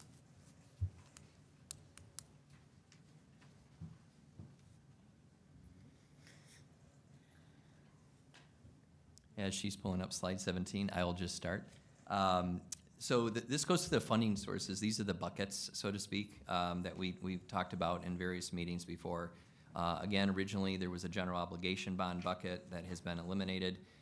And so now we are dealing with a tax-exempt bond and a taxable bond. Both of these bonds, yet similar, are different in a couple of ways, and I'll just point those out in the interest of time. The tax-exempt bond allows us to get a lower interest rate. So anything that is deemed public can fall into that source of funds and carries a lower interest rate. And that's less risk to the investors and is also privately backed. The taxable bond does carry a higher interest rate, so obviously for the project as a whole and the brownfield plan, the lower we can reduce interest, the less we're paying to Wall Street, and the more opportunity there is to pay this off sooner than the 30 years that are projected in the brownfield plan. And then the third bucket that we have is our private sources, and I put them into one bucket, but really there's a number of different sources within the private sources. First and foremost, there's developer equity. Everything up to this date has been equity, cash on hand to spend on the project. And then the next main item is privately secured loans. So there is a substantial amount of the infrastructure as well as all of the vertical component, the $200 million, that will generally fall into the private sources bucket. Next slide, please. I'm not intending on going through all of this. It is quite small, but I was asked to provide the detailed breakdown of when each product type was going to be built, which also then added into when were each of the different parking components going to be built. Generally speaking, the parking is the first to go in because it's related to the site improvements, specifically the integrated parking structure. So that's the first that will be constructed in order to allow the buildings to be built themselves. But not everything is on an integrated parking structure. So the property to the far west, both the market rate housing and the senior assisted living, not being on IPS, can start much sooner after site preparation. The product types to the east immediately from the integrated parking structure where the hotels are no longer on an integrated parking structure, but due to timing and the construction of integrated parking structure, will be built relatively at the same time. The only thing that you'll see here that's really important to call out is the final phase, which is the student housing phase 2, which brings the end of construction to 2023. Otherwise, it would end by 2022. Next slide, please. Obviously, current jobs on the site right now are 0. The future estimated jobs are 397. These are full-time equivalent jobs. So this is a combination of full-time jobs and part-time jobs that add up to one full-time equivalent job. So a total of 397. Induced jobs are the jobs that are basically like the spin-off jobs, the supportive service jobs. And these are jobs that are there. They're normally done by local companies, service-type companies, and everything from landscape maintenance to laundry service, you name it. Anything that you can think of that could support all of these various different buildings and the products that are being built there. Next slide. So I'm going to go into the brownfield plan now and break that down a little bit further so you know what you're looking at. Next slide. This slide talks about the eligible property. The parcel of land in particular that is being acquired is 35.57 acres. It is one parcel of land. All of the land does qualify as a brownfield, being that it's contaminated or a facility under the state of Michigan. And that is the balance of that land, which goes up to the river. South of that far yellow line would be the approximate 20 or more acres, depending on where you measure the meandering line of the river, would be the park. Next slide. Current taxes paid obviously are 0, publicly owned property. When the project is completed, based on that schedule I just mentioned, starting in 2024, which is when the first amount of taxes will be generated, the first year of taxes are about $3.54 million. That's based on a taxable value of nearly $53 million. And Councilmember Spatafor. What taxes are included in that 3.5 million? Yep, we're counting are all real property, okay? So real property being the land improvements and buildings and the personal property. Majority of the personal property is contained in the hotels themselves and the commercial properties. Much of the personal property and way personal property tax law is may become exempt, so we did not want to overstate taxes related to that.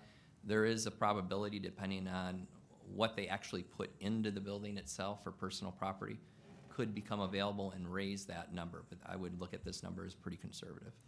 Let's take the PPT out of it. What's the real property taxes? What are the taxes that are paid? Yeah, collected. I can answer that later for you. It's in the brownfield plan and have that breakdown for you. Thanks. Yep.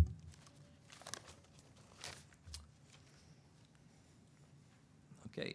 Current tax revenues obviously are 0, but there are going to be new tax revenues that are going to be available for public use, totaling a little more than $17 million. And this is over the entire term of the brownfield plan, the 30 years. Next slide. Breaking down that 17 million, the first group that I'd like to look at are taxes that are generated that are not captured. So these are net new taxes over a 30-year period based on the city's debt mills that are in place currently that amounts to just less than $500,000. And then the next 2 mills, the debt mills, are related to school, a little more than $8.3 million. So again, these are taxes that are paid but not available for capture. Councilmember Spatafor. So this 8.9 million is included in your anticipated expenditures of $17 million in new tax revenue? That first 8.9 is our new taxes that are part of the 17. Are you aware that the 2.4 mills in the Lansing School District debt expires before this project is going to be shovel-ready? In all brownfield plans, we expect mills to be renewed. That is the way the state wants us to look at them and anticipate it continues and carries forward. So if that does not happen, even though they're not capturable by the brownfield plan, it does not impact the plan. It does impact the schools from the standpoint they don't have any more mills to have passed on. So the taxes wouldn't be paid on that, but they're not captured by the brownfield. Right, but there's not $17.2 million. There wouldn't be, but also I don't know what's going to happen over the next 30 years. Taxes generally increase, don't decrease. So they're actually that number in our experience since the inception of the brownfield plan since 1996. Taxes have always rose in most every jurisdiction except for a few. So they actually are higher, and they would expect it to be much higher for a benefit. history on the school district debt millage would not prove that case. Probably right on the schools. That is true. Okay. I'm just wondering if there's room in there to exempt something like the SET in the city of Lansing so that the schools will still receive some of those dollars So as the- part of the plan, since there is about a $220,000 annual payment. Yeah, so the millages that are captured and identified have been predicated and allocated within the brownfield plan are needed. Actually, if we could go to the next slide, I kind of want to address this simultaneously with your question. And the next public benefit slide, which is slide 25, please.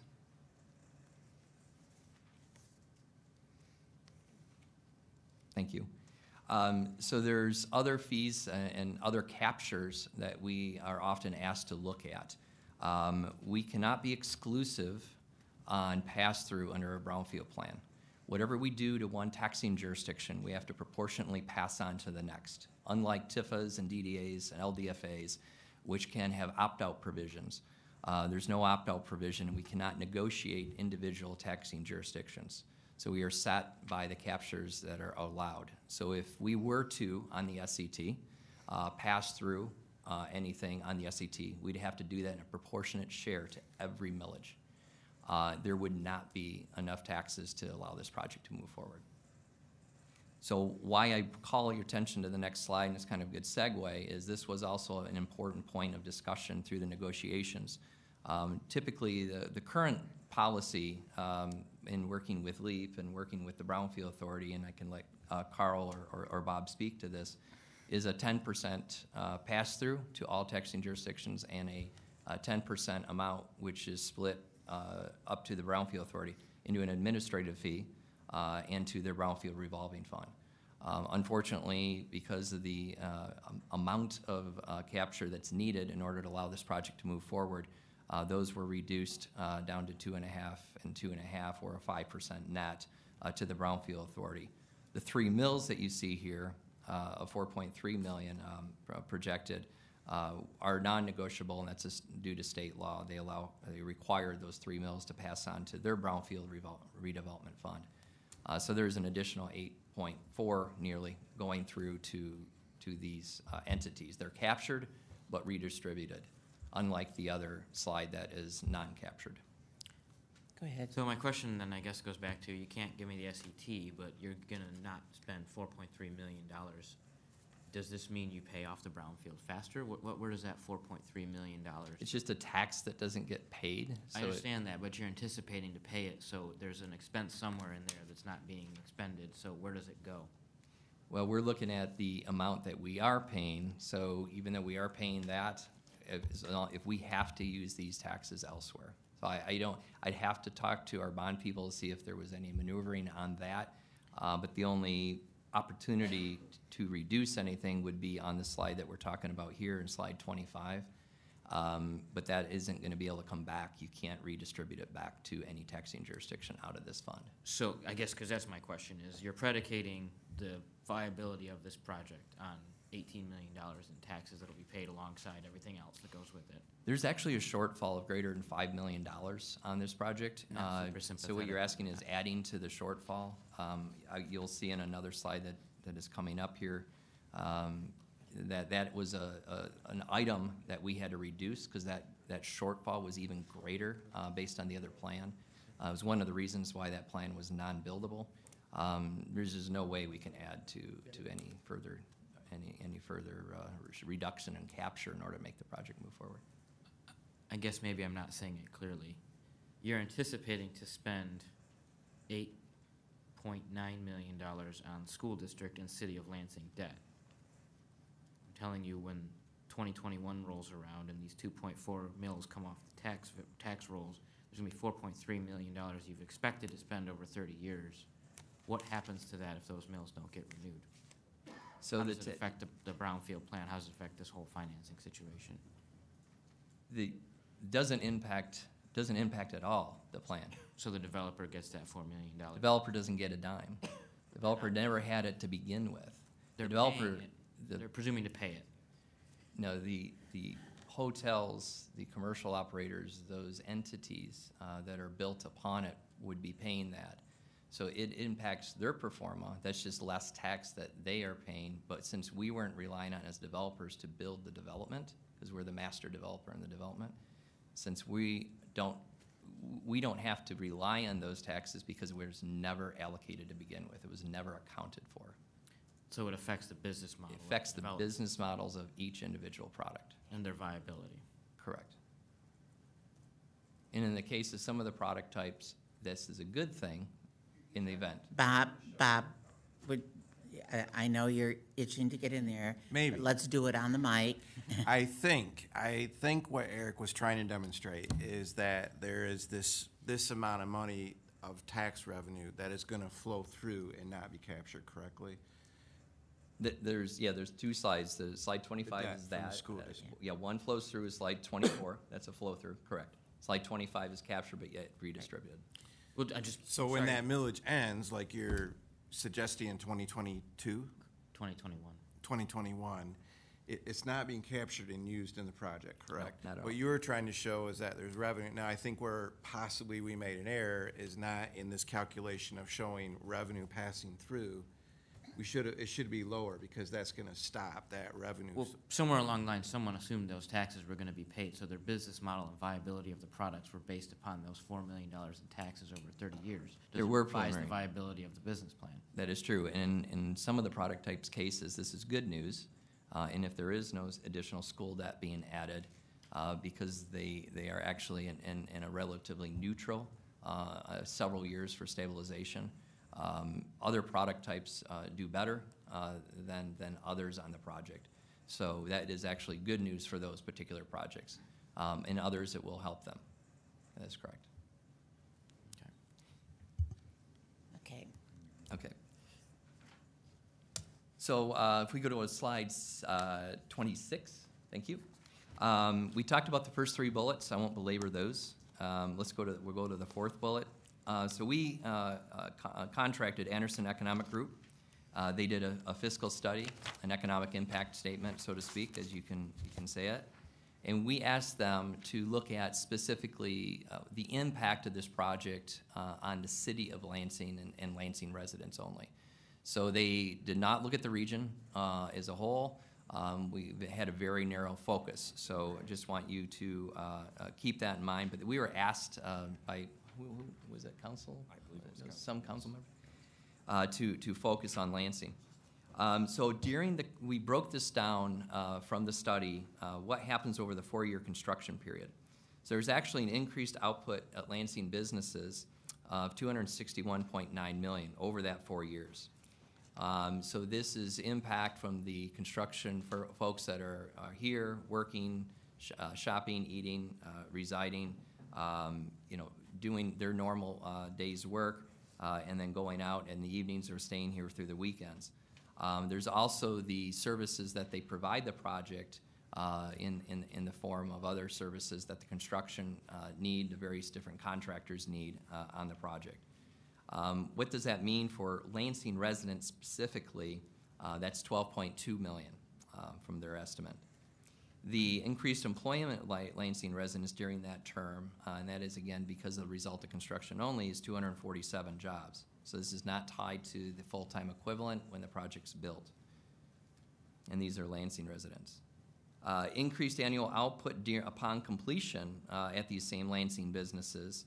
This is an annual number, is $4.1 million. Or if you want to look at that over the term and not looking at inflation at all, just looking at this relatively flat, $123 million over the 30 years. And then the increased annual earnings of Lansing residents, again, annual, is $2.7 million or $81 million over the 30-year period of the brownfield. The increased employment by Lansing residents on an ongoing basis, annual ongoing basis, upon stabilization and construction is 113 jobs. And again, that might not sound like a lot, but it is because that is specifically Lansing. Being in the location and that this is a regional impact, it actually has a greater impact on jobs. But we do not have that number because we did not have them commissioned to answer that question. We want to share the hotel tax revenue, even though that's not specific to Lansing. This is something that they often, because there are 2 hotels, the full service and select service over the 30-year brownfield period, That equates to about $15 million. And that $15 million goes to promote the region. It promotes the city as part of that region. So that is money that comes back into the community from that hotel tax, and this is through Ingham County. City income tax over the 30-year brownfield plan period is $5.31 million, or if you want to look at that per year, of $177,000. And if you break that down by the increase in employment, income tax revenue is $55,000 per year. Total income tax generated by net new residents is $122,000 per year. And it was summarized to me that over this 30-year period, if you were to add all of this up, and I know this is sometimes hard to do, to throw numbers together, but if you combine the total earnings and output and taxes, and this is after the incentive, so this is new because of the project, we're looking at greater than $515 million when that's all combined. Next slide, please.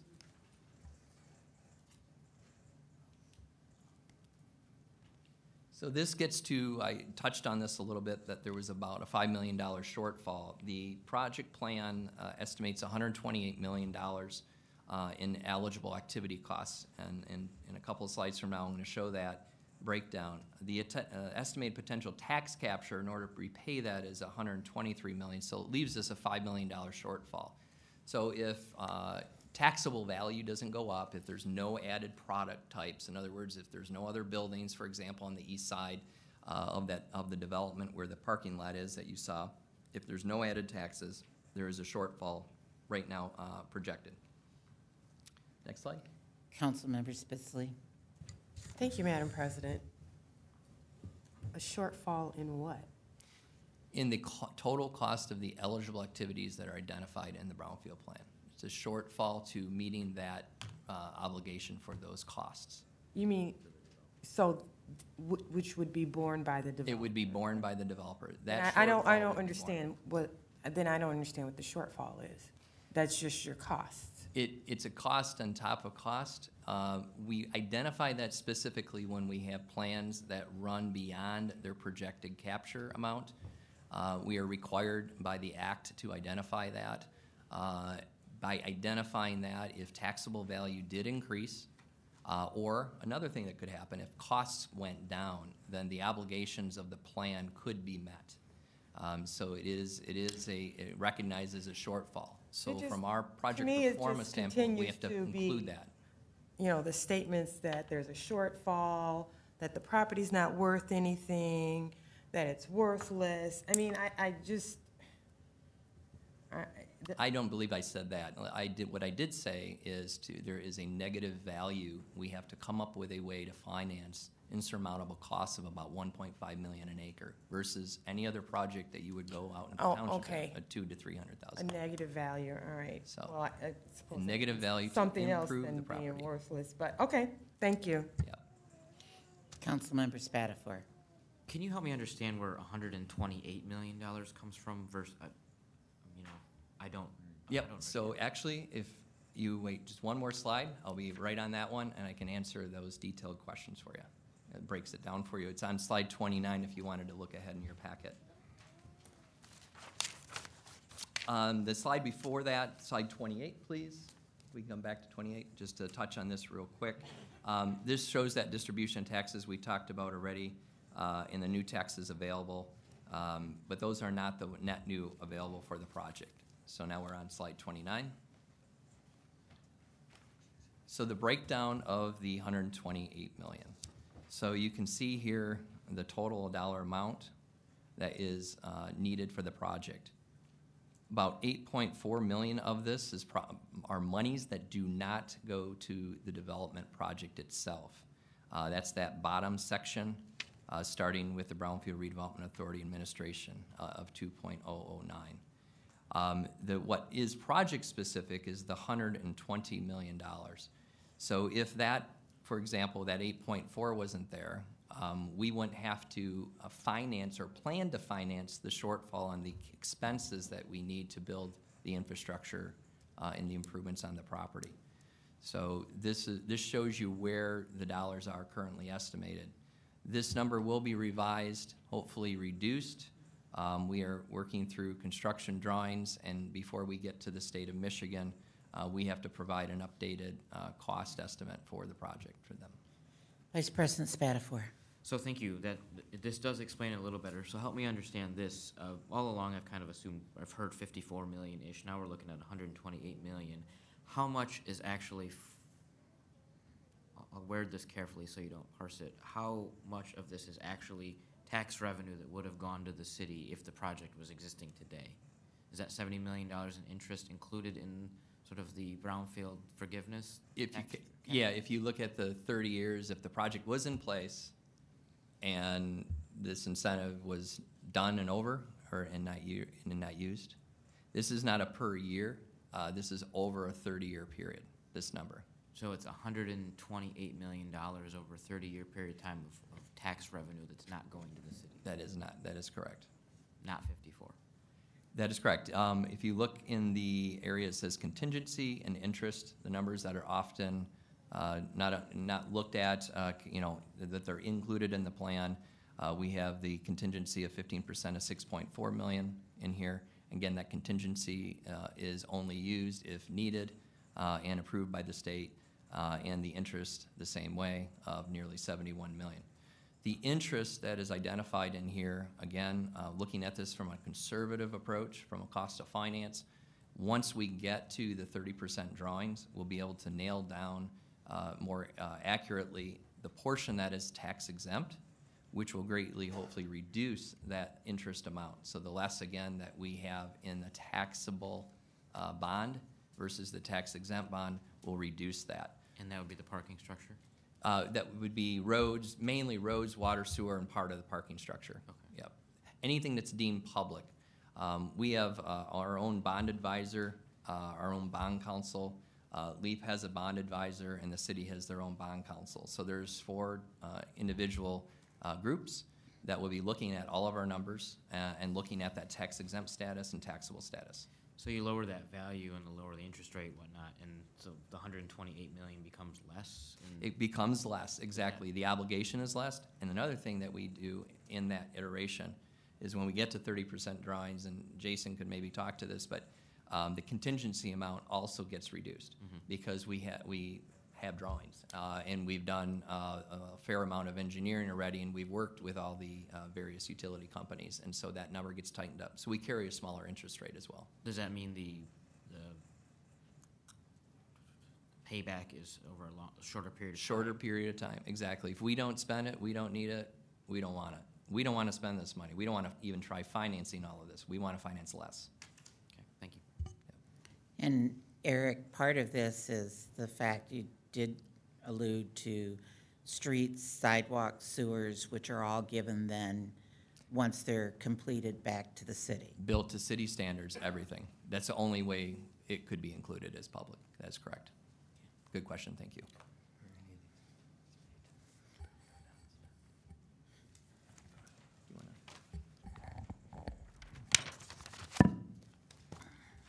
Next slide, please. So we've talked about it pretty thoroughly here. You know, obviously there's a lot of risk, but the developers here are the ones that are on the hook. We fully expect that we can make this project work. We've worked with a lot of local consultants, engineers, architects, reaching out to the different utility providers here in the city, and tried to make our best effort at getting a good, accurate cost. And at the same time, we've also engaged bond counsel, bond consultants, and tried to project a conservative interest rate associated with bonds that would be for our project. And obviously there are things that are a bit out of our control if it's the cycle of the economy, you know, the interest rates change, whatever. But I think what we feel like we're sitting here today is that we've made our best effort that we can get to a point where our project works.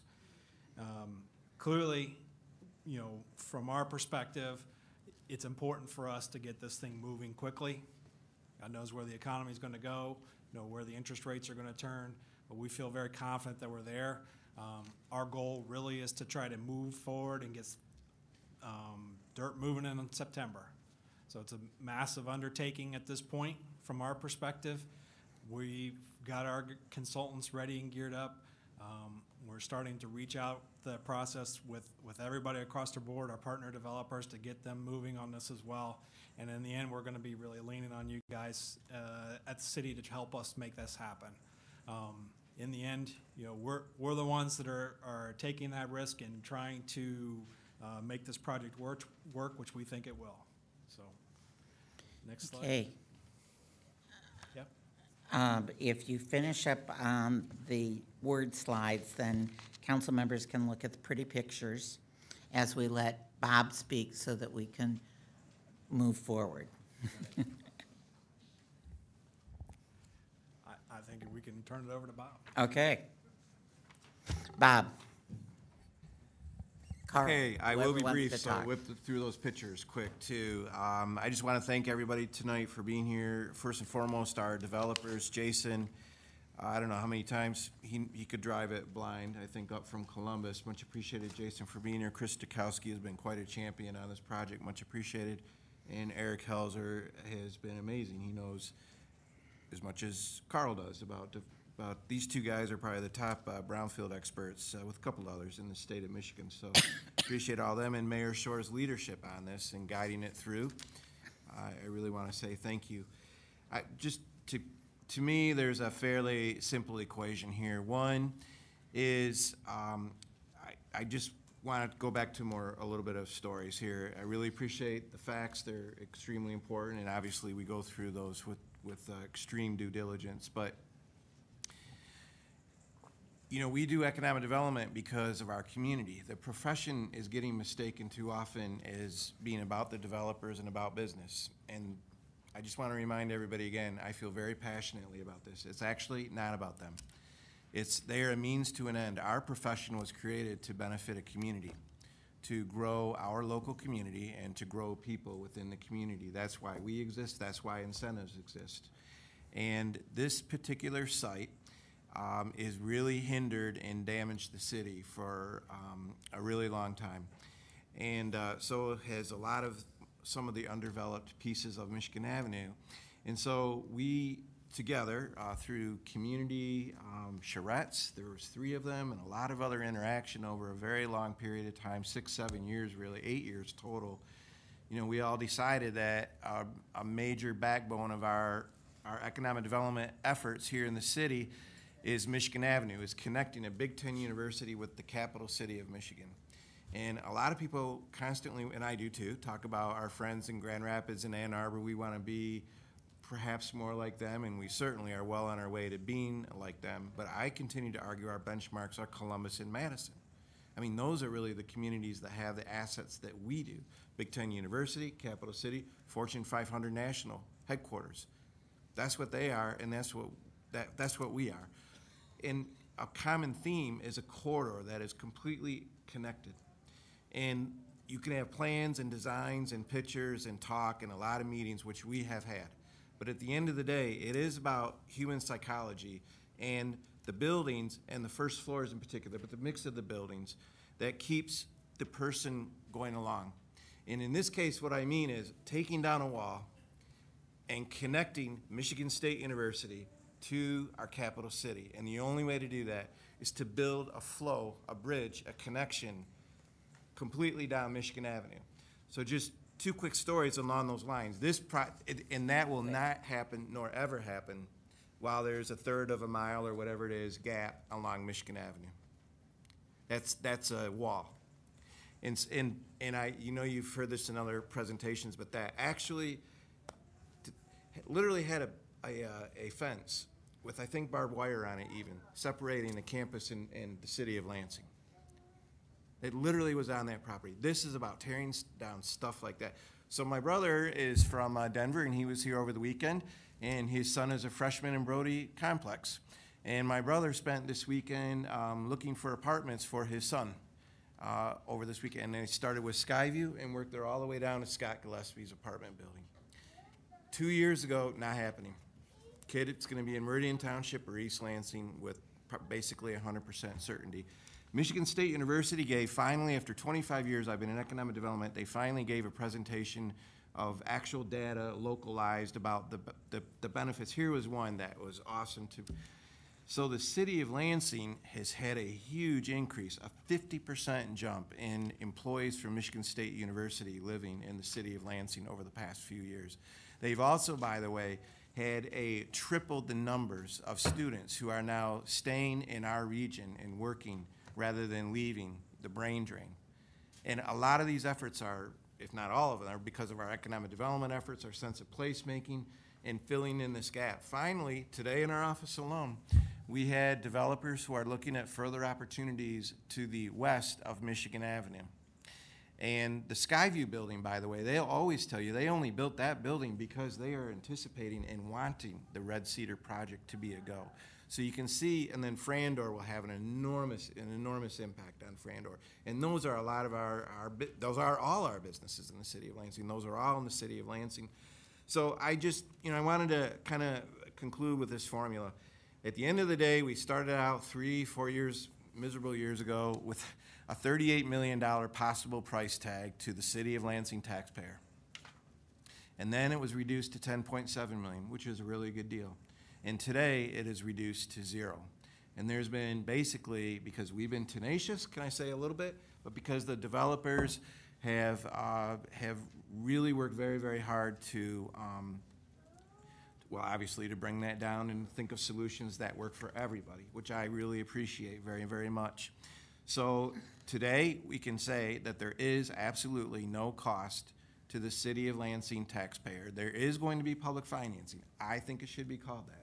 It's the Brownfield Authority and it's Brownfield bonds. That is public financing. But there'll be no full faith and credit of the city, or the taxpayer, or anybody on there. It's totally backed by them. But I believe you should be still contemplated as public financing. But there will be no cost to the city of Lansing taxpayers. So that's this part of the formula. So everything we gain is a net gain to the city. Everything from the construction jobs on the city of Lansing is going to be a huge benefit, and this is about breaking down barriers and making connections, and the overall city of Lansing is going to be tremendous. Just procedurally, finally, after your contemplation and possible passage of this brownfield, it goes on to the Michigan Economic Development Corporation and DEQ, but mainly the MEDC is where we got to go. And there's an ask for the state is crucial. Obviously, the state goes along with the brownfield TIF capture. And MEDC, DEQ, we're working there. And then CRP, Community Revitalization Program, is a major ask as well. And then I believe, Eric, probably my guess is this all happens in July, August timeframe, MSF board approvals. It needs to come back to the Brownfield Authority for final. My guess is hopefully in that time frame as well. Perhaps then we're breaking ground in September on this terrific mixed-use project. So I just want to thank everybody. Our developers, Carl has been amazing, Mayor Shore, so I appreciate everybody's help, and we can answer any questions. It will certainly be, Adam, thank you to your leadership, by the way, and we'll be at your committee meetings and look forward to trying to answer more questions. Peter, we will work hard. I whispered to Carl, we'll work hard with Eric on answering a little bit better, maybe that school, that question, explain that more clearly. Okay. Councilmember Washington, did you have a question? Just really quickly, I've been living this Red Cedar project for the past 8 years, from the putting it on the ballot to today. I've met with every single one of you sitting down there. It hasn't always been pleasant by any means. But I want to say thank you to the previous administration, Verge Bernero, and certainly Andy, Mayor Shore here. And for my colleagues, I went to every charrette. I could give this presentation. I have heard it so many times. I neglected thanking you. I really appreciate all your time. And, you know, to me, this is what the people voted for with the sale of the property. To me, we desperately need a development on that property. With what we have going on toward the Capitol and this, I do believe the energy will come in the middle. And I do know, because of meetings I've had with other developers, that we have some really good opportunities coming forward. The economic impact that we were shown tonight is not the only economic impact. They are calling some very good businesses that we want in our city, are beginning to call with interest. And I can't neglect the fact that we do know that Skyview has vacancies, but that was explained to us over the weekend. Unfortunately for them, they opened at the wrong time. They weren't able to capture the amount of students because they didn't open while students were looking for housing. We do believe that that will catch up, and I'm very grateful that you're going to build this in 2 phases because I do worry about a student housing bubble, but I do believe that there are other opportunities should that not work. Having said that, I am still listening to my constituents. I've been listening to them for 7 years. I know what the feel is on the east side. I know it well. However, having said that, we will have one last opportunity on April 6th at my constituent gathering. Anybody is welcome. It'll be a smaller gathering if you're not comfortable coming to the podium to ask questions one-on-one of Eric and Christopher Stokowski. So I just want to say thank you, Bob. I know it's been a nightmare for you and you, Carl, and everybody else. There's been a lot put into this, and I don't think anybody should take it lightly. Thank you. Councilmember Garza, and then we'll go to Councilmember Hussein for a motion. Thank you, Madam President. Appreciate you guys being here this evening. You know, when we speak about economic development, I think this will be huge for our community, but I really want you guys to take in consideration, unlike Skyview, they use all out-of-state labor. I mean, I'd say 99% of it. You know, please consider using local labor for this project. I mean, the building trades, you know, I know there's a talk that we're shortage of workers, but that's not true. I mean, we can man this job, we can do it on time and under budget, I can guarantee that. So I appreciate you guys looking into that, so thanks. Thank you. Thank you. Councilmember Hussein. Okay, so what we're looking to do is to pass a resolution to set the public hearing for March 25th. Just to give folks a little bit of a timeline. Remember back to July of 2018, Councilwoman Wood stated that this was not our only bite at the apple, and that's certainly true. This has been a very public and transparent process since. And we're going to continue on that path. So we will take a look at this in terms of the public hearing on March 25th. It will be referred back to DMP on April 1st, and then it will come back out before council on April 8th. So the amended development agreement has a different timeline, but this is the timeline that we have established for the brownfield. So with that being said, I would move the resolution to set the public hearing for brownfield plan number 72 for March 25th. All right, we have a motion. I see no hands for any questions or any other concerns at this point. So with that, all those in favor say aye. Aye. Opposed, same sign. Passes unanimously. Gentlemen, you may leave. Next is the setting of the public hearing for the South Cedar. Councilmember Hussein. So what we have before us is we actually have a change in date of the public hearing for the rezone at 5400 South Cedar. Remember back on February 25th, after a very contentious process, we set a public hearing for this rezone request to allow for truck sharing facility, equipment leasing facility, self-storage, et cetera. We set a public hearing for March 25th. We actually got a request the next day, we received a request the next day to extend, or I should say delay the public hearing by 60 days. And so what this resolution would do is set a new public hearing date for May 20th of this year. And one of the reasons it was explained to us in development and planning, this team, Americo Real Estate being the applicant, this team is now looking to engage the public after, again, what was a very contentious process here before the City Council. So they have met with the South Lansing Business Association. They are going to meet separately with the board. They're working to engage Rejuvenating South Lansing. They're looking at having public meetings on site at 5400 South Cedar.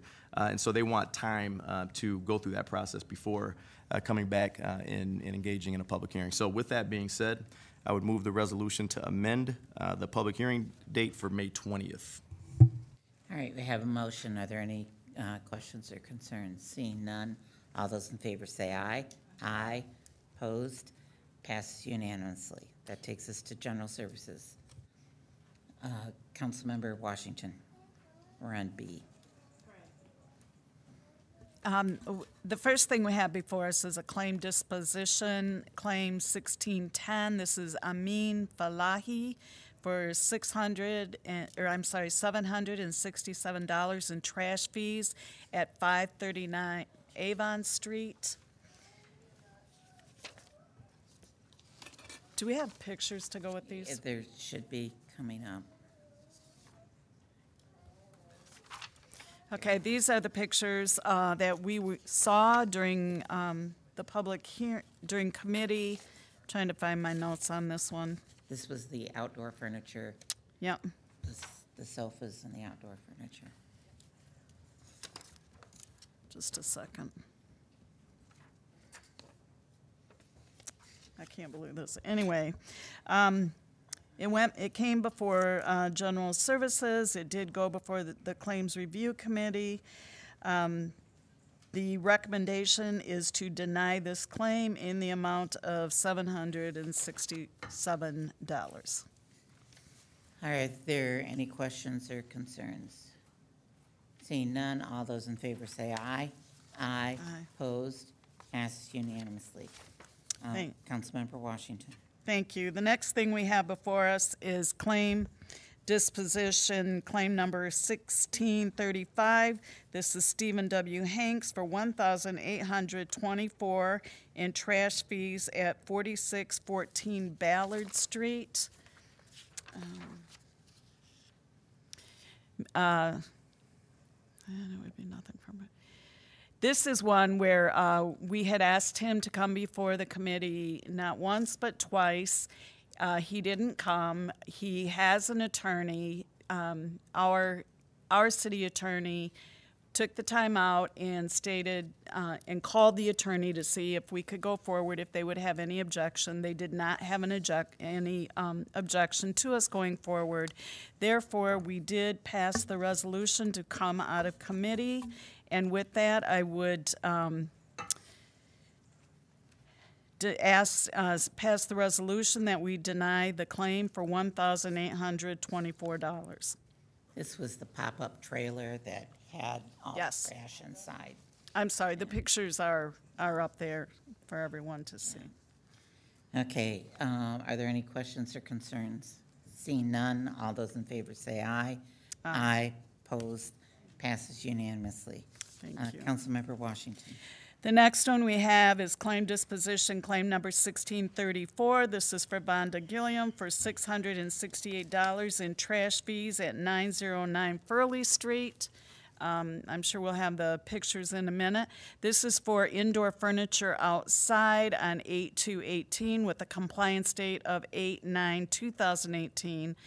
The contractor arrived on 8/16/19. She had the couch. She stated she had her couch outside and it got rained on, so when she received the notification, she moved it to the side of the house near the garage. You can see it up there for it to dry.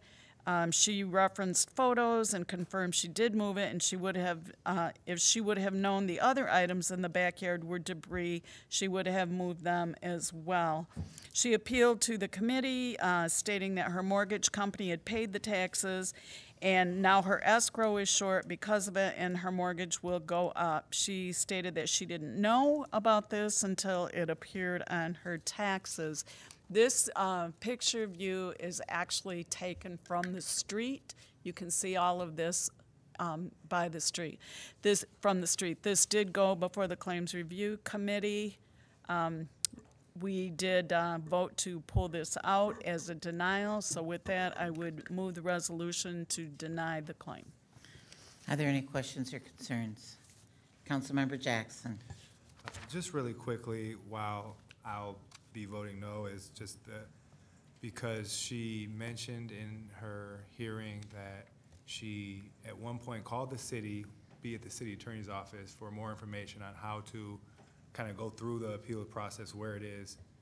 But in the meantime, it went on her tax roll, and she didn't have the communication. So my proposal would be to take off at least the administrative fee, because when someone calls the city of Lansing, no matter what department it is, they want certain answers or direction, and I don't think she got that here.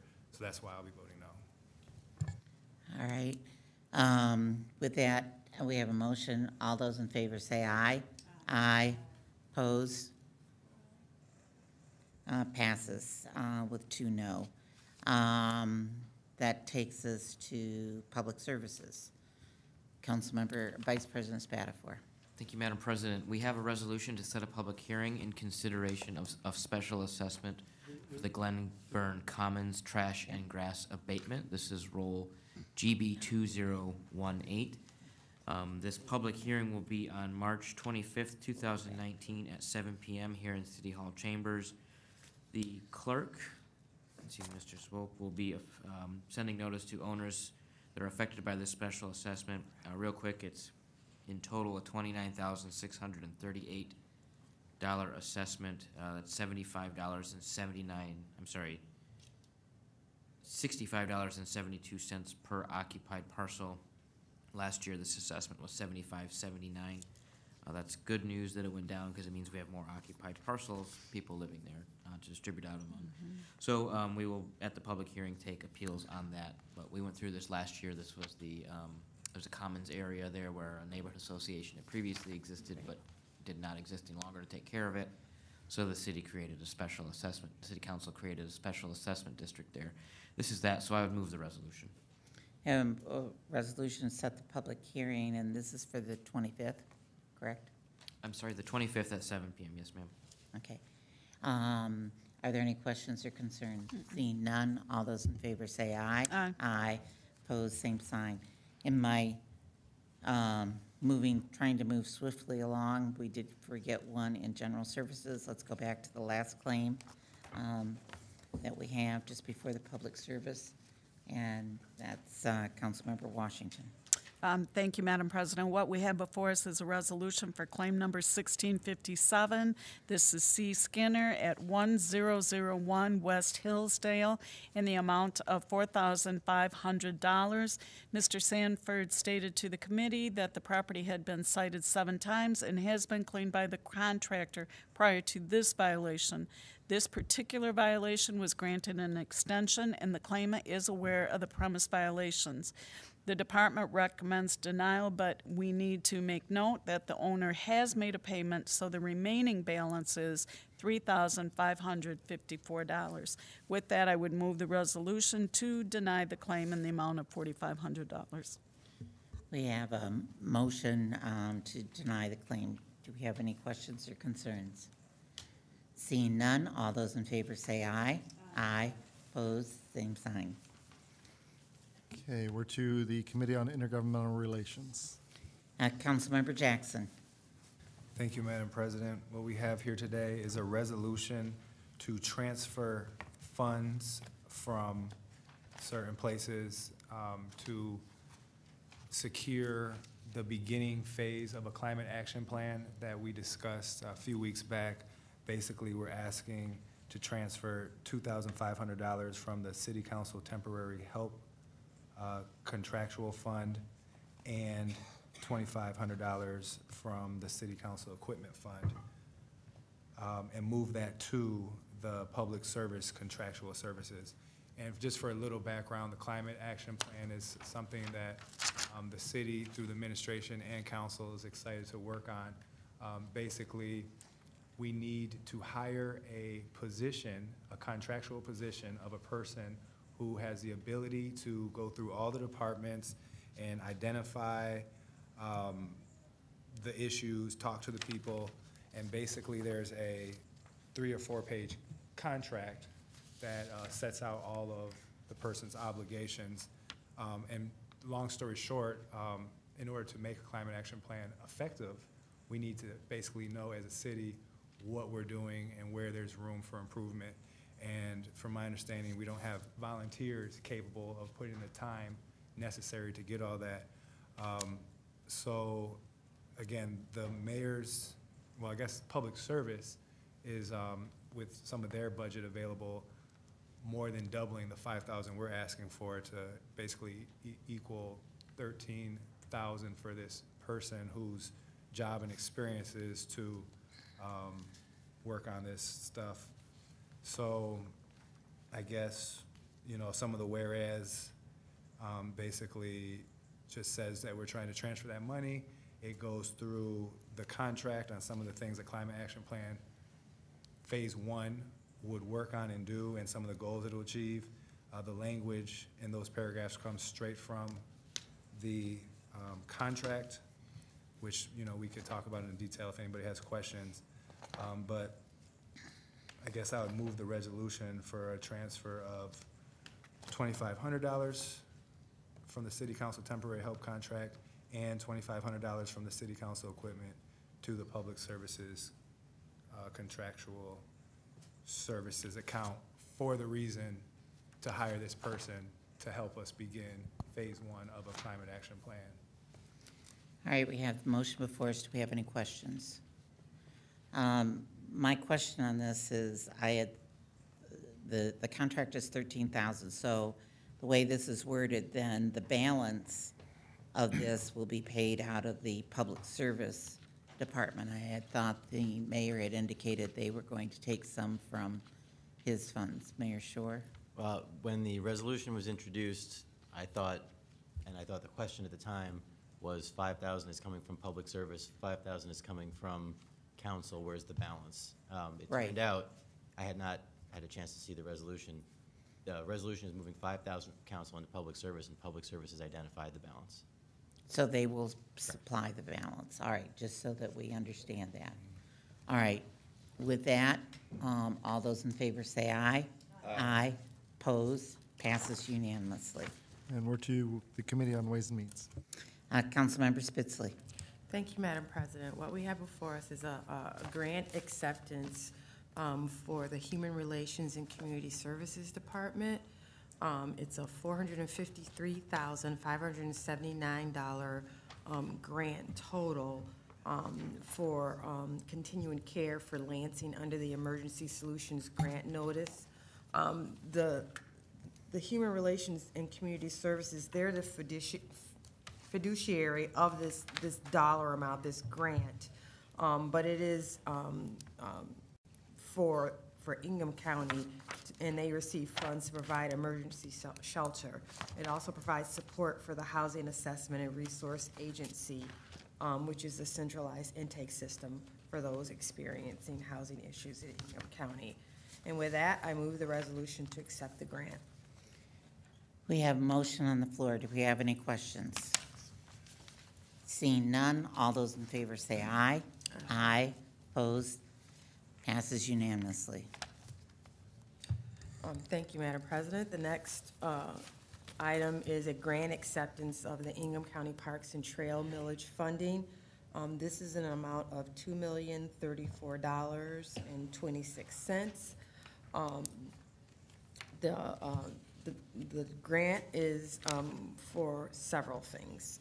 It's for the Trail Connect from Cambridge to Francis Park. $400,000 will go towards that. And that $400,000 is for matching funds for the Natural Resources Trust Fund grant that we've also received.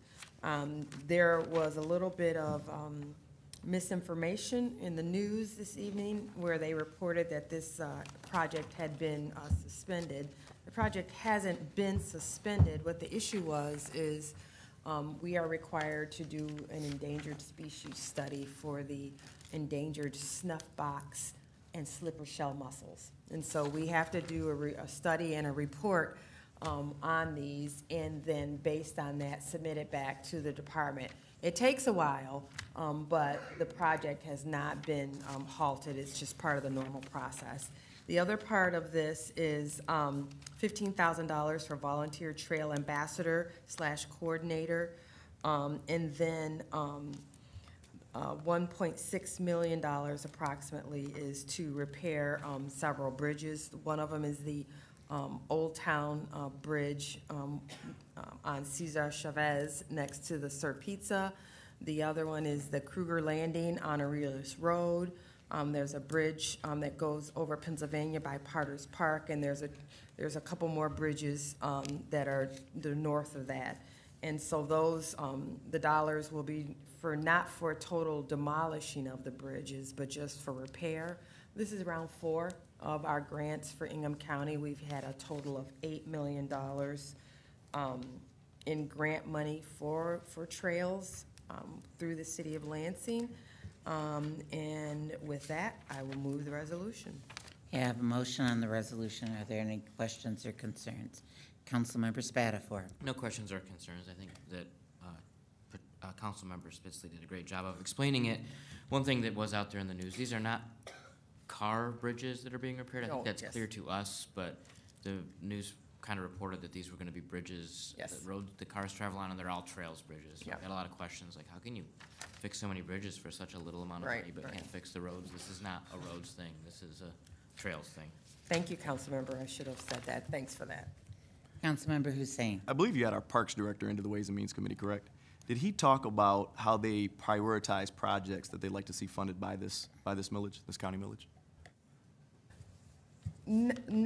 He didn't specifically talk on this grant application, but he did just talk about that the bridges are in disrepair. And so it's all a part of, continuing to make, this area a walkable community, and those bridges do need to be addressed. But he didn't really go into a prioritization of why those 5 bridges. And I was just curious, because when we talk about connectivity, when we talk about trail amenities, I mean, this certainly isn't the first year that we went out for project applications and things like that. So I'm just curious as to how we are prioritizing those projects. And I think I saw Mayor Shore's hand up. But I would also like to, on the record, thank this iteration of the Ingham County Board of Commissioners. This was originally levied back in, I believe, 2000. It's a 6-year millage, and it was passed back in 2014. And my understanding is that over the past several years, many of the projects were not funded that were applied for. And that this particular iteration of the Board of Commissioners said, look, let's get serious about funding some of these projects. Let's dole out this money, and let's get serious about kind of enhancing our regional trail system. So I really appreciate that. Mayor Shore. It is my understanding that a lot of the priorities is based on the condition and the need, and then the points. There are points that are scored. Originally we put in several proposals to the county. As Councilman Hussein mentioned, many of them were funded, but not all of them.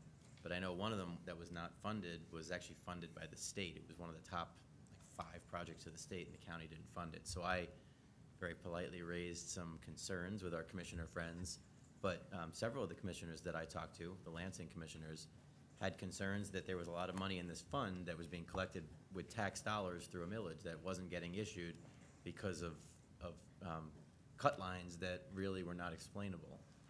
So, Commissioners Tennyson, Morgan, Seabolt, and Slaughter, many of our commissioners kind of got on that and made some changes, and all of the projects were funded, which means ours and throughout the county. So now the dollars are being spent. I think Commissioner Grebner has been on this for several years since it passed.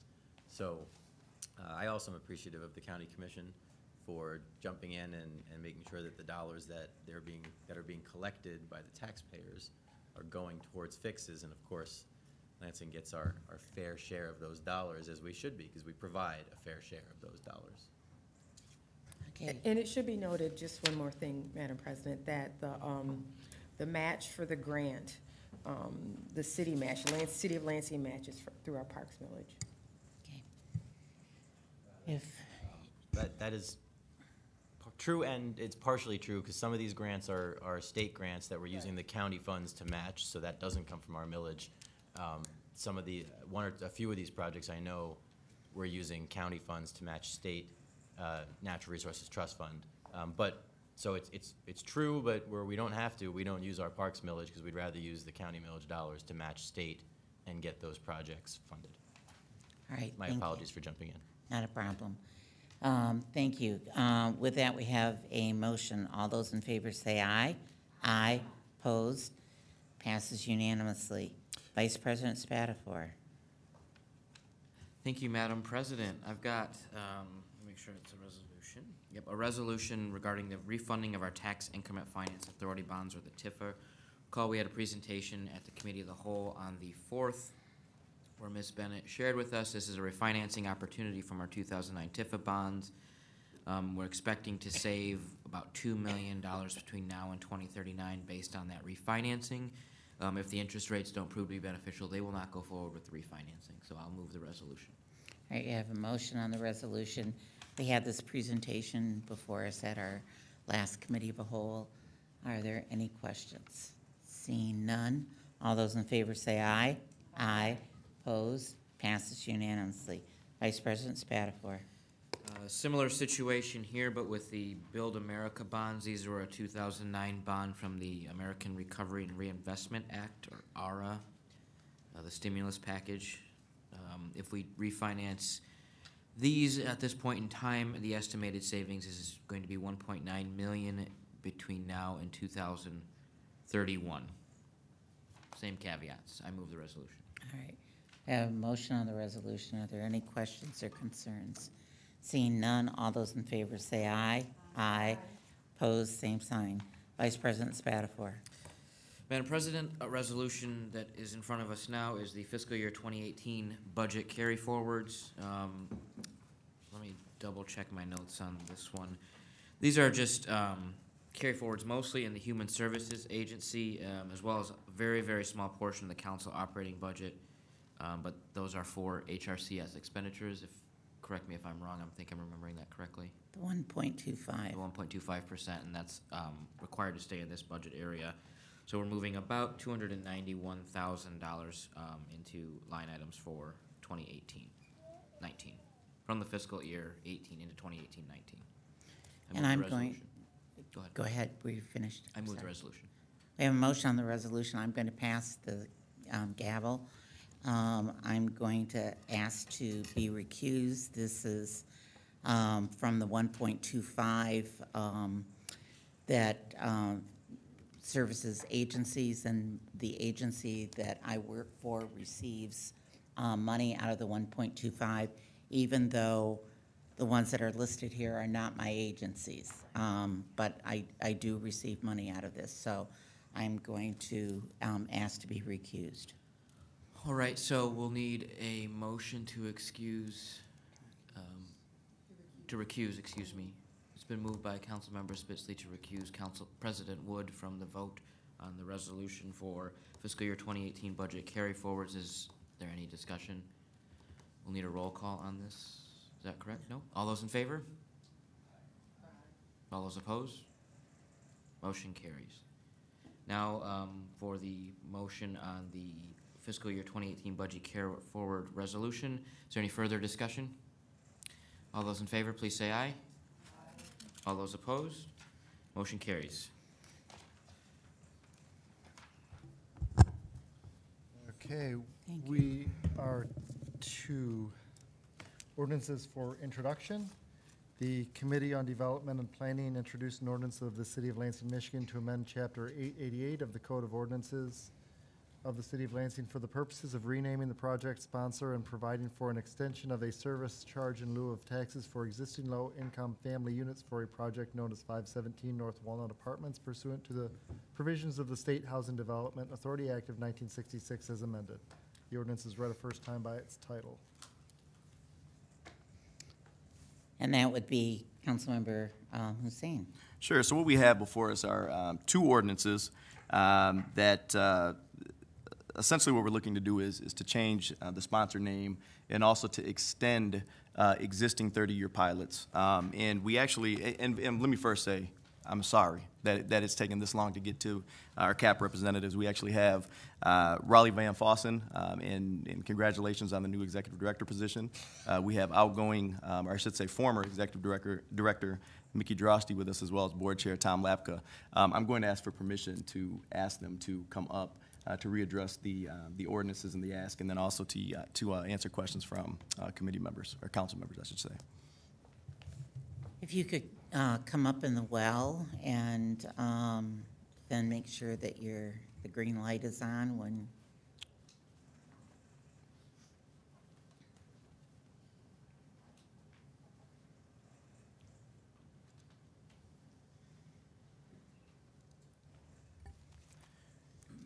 And again, if you just very briefly want to discuss the ordinances that we have before us, the reason essentially for the request, what you're trying to do, we discussed a lot in development and planning, and there were some questions about the fact that these are existing 30-year pilots, and I think the concern, at some point, we had committee members thinking that what we were looking to do was just to extend 2 to 4 years, and that would actually be from this point, essentially that they would conclude in 2 to 4 years, which that is not the case. And so what we're looking to actually do is to extend. These would both, my understanding is, conclude in 2036.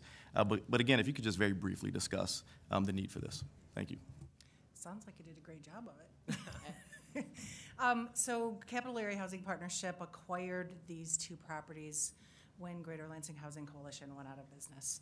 As you said, both of them have pilots that are expiring in 32 and 34. And we, as a function of acquiring them, have decided to apply for additional tax credits, which will put about another $2.6 million into rehabilitation in the project, as well as securing project-based vouchers, which will allow for the support service clients to have rents paid and be able to remain in the building. It additionally sets up a support service reserve, which will then guarantee that we can provide the services to the clients that they need to stay stably housed over that period of time. So because we are applying for an additional award of low-income housing tax credits, we have to have at least a 15-year window from the time that the project would be placed in service, which we're guessing would be in 2020. And we, just very quickly, we have been asked to have the public hearing on March 25th, and then also consider action that night. Can you speak to that? Yes, we are kind of on the fast track on this one. Again, we did not acquire the buildings until December. We weren't able to ascertain the fact that we needed the project-based vouchers. And the biggest reason that we're going back to the state for tax credits, in addition to the fact that we can then increase energy efficiency and increase the exterior and interior appearance of the building, is that the only way that the state will award project-based vouchers for the residents that will be in need of them is through this process. So at one point, we had originally thought we were going to apply in the October round and realized we have residents as of June 30 that cannot pay rent without the ability of us getting the vouchers awarded to the project. So we are moving it pretty quickly. Yes, and the tax credits that we're applying for is an April 1 deadline. Okay, I have Councilmember Washington. Thank you, Madam President, and congratulations, Raleigh. I was really happy when I read this. I am typically a no-go on 4% pilots, but this makes sense. We had a long discussion, and these are small housing projects. One's 23 apartments and one is 9. And these places are housing our most difficult residents to house. And what's really important to me is you also have supportive services, and that's incredibly important. These pilots are already in place. They were already approved. It's only an extension of 2 and 4 years. And so I will be, after the public hearing, going back on my absolute no stance on 4% because these make sense. And I really appreciate you guys taking over these properties. I live relatively close to one of them. And good luck. And I think you'll do a really good job with these residents. Thanks. Do we have any other questions or comments? Seeing none. So although we, spoke to these collectively, we will move them respectively. So first, I would move the resolution to set the public hearing for March 25th for the payment in lieu of taxes for 517 North Walnut Apartments. All right, we have a motion. All those in favor say aye. Aye. Opposed? Passes unanimously.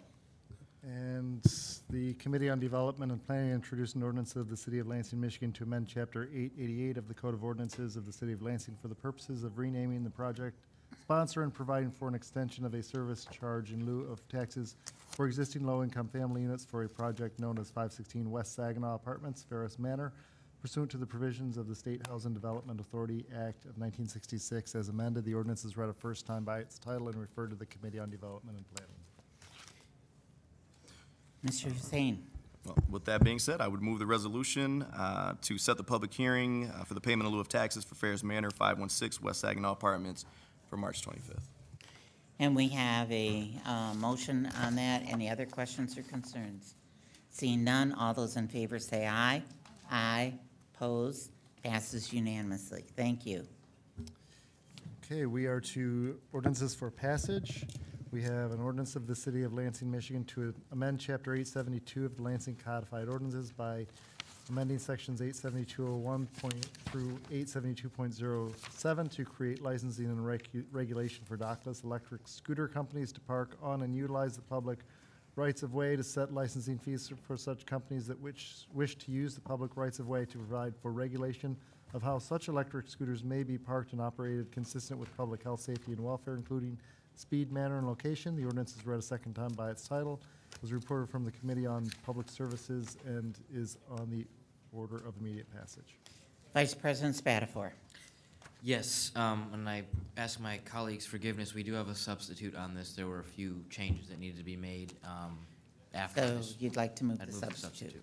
All right, we have a motion to move the substitute, and then he can address those changes. So we have a motion. All those in favor say aye. Aye. Aye. Opposed? Passes unanimously. So, you would now like to talk about the substitute. Sure.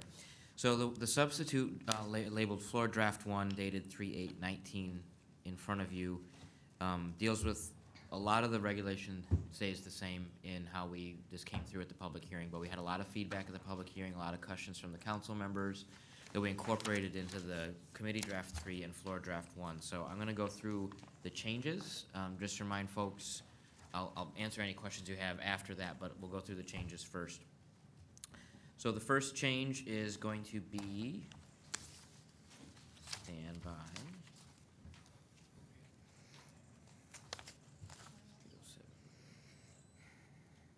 Nope, they took the highlights out. All right, one moment, please.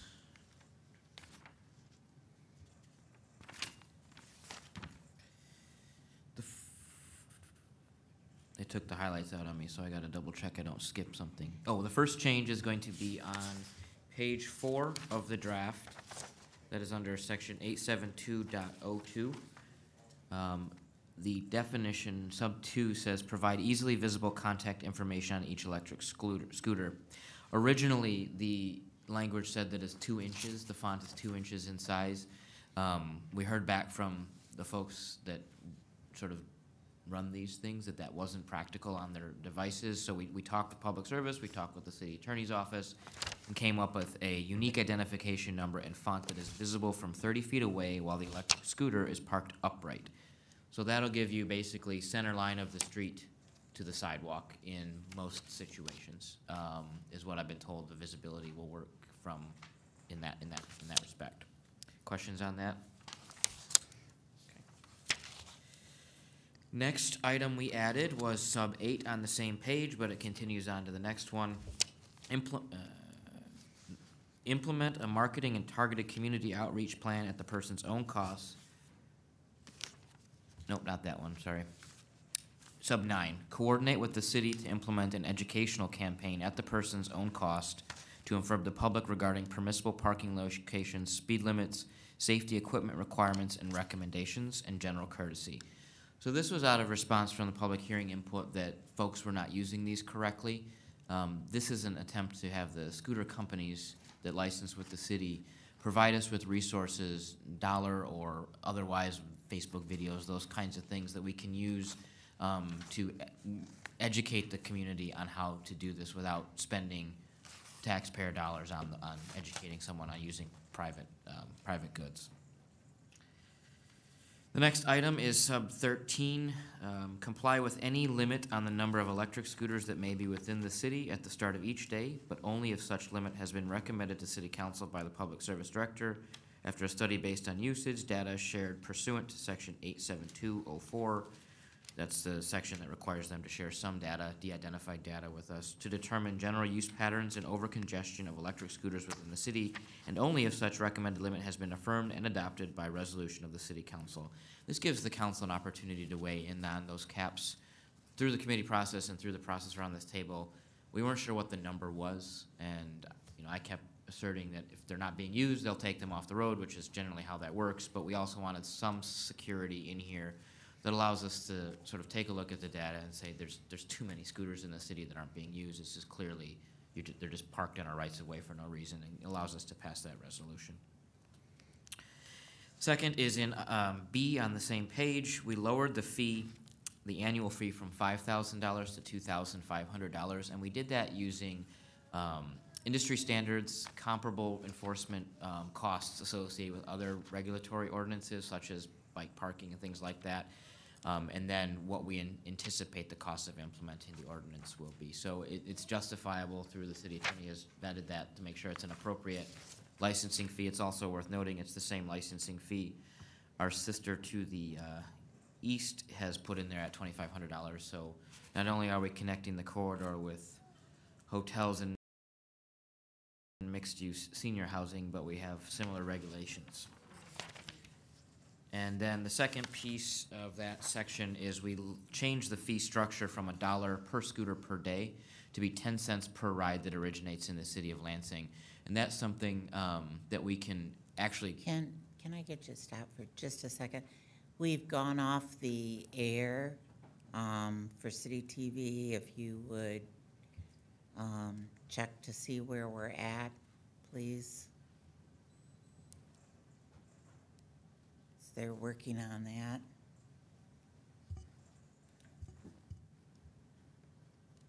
Okay.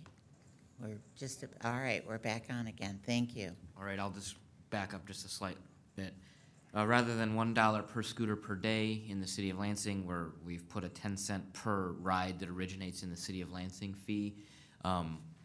This is, you received feedback at the public hearing that that's really, the $1 per day was not the model that's being used nationwide, and further, upon a little bit more analysis, the data that we can collect through their dashboards that they hand over to the city is easier to see the rides that originate here, and you're gonna have to decide where you're gonna count the scooters, how they count, if they're being charged, do they count.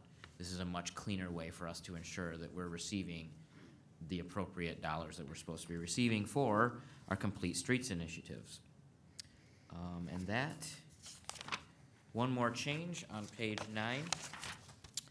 In response to some concerns from council members about weather and special events, we put in section E on the top of page 9, parking of electric scooters in public rights-of-way may be temporarily suspended on the determination of the Director of Public Services for safety concerns, including but not limited to inclement weather, otherwise permitted special events or public gatherings, otherwise permitted construction, and otherwise permitted use of the public rights-of-way.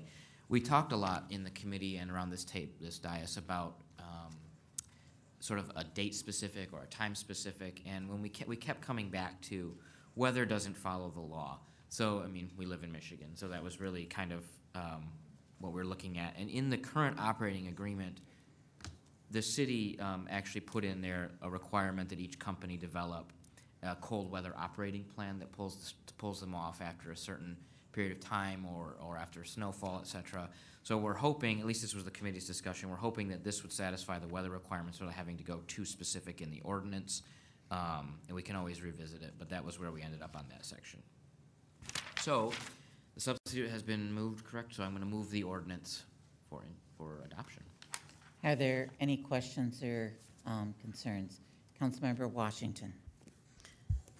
Thank you, Madam President. Councilman Spatafor, I'm going to support this, but I still have some really big concerns. I can't tell you how many of these scooters I have taken out of the middle of the sidewalk. They're heavy, and they're just sitting there. People are being really irresponsible when they're riding them, coming down, racing down the sidewalks downtown. I've been nearly hit about 3 times. I don't see how we're going to enforce this, and I guess I also want to know who's going to be responsible for gathering this information on how many rides and how many scooters are needed and all of the rest of this. I don't know. I just have concerns. There's just really no way to enforce the safety aspects. And we have a lot of disabled folks in this community. It really concerns me. Vice President Spatafor. I appreciate your concerns, Councilmember Washington, and I know you were right there along through the committee process, at least parts of last year, and appreciate your input.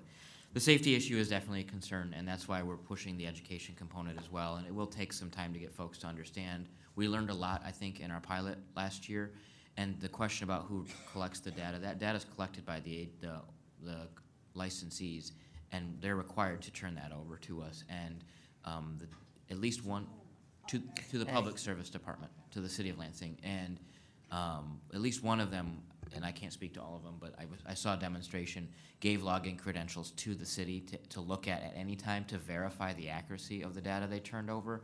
So I'm confident that there won't be any gamesmanship in the data part of it, but the safety part will require some education and some frank conversations with people on the sidewalks. I feel your pain on downtown. I get hit by the sandwich delivery guy on his bike quite a bit, and I never hesitate to tell him what he's doing wrong out loud. So. Okay. Are there any other questions? My question or concern, Vice President Spatafor, is we did not see the companies abiding by the temporary agreement when it came to weather. When we ended up with the snow, we had several instances of them still being in the right-of-way and on sidewalks and people having to walk over them in the snow.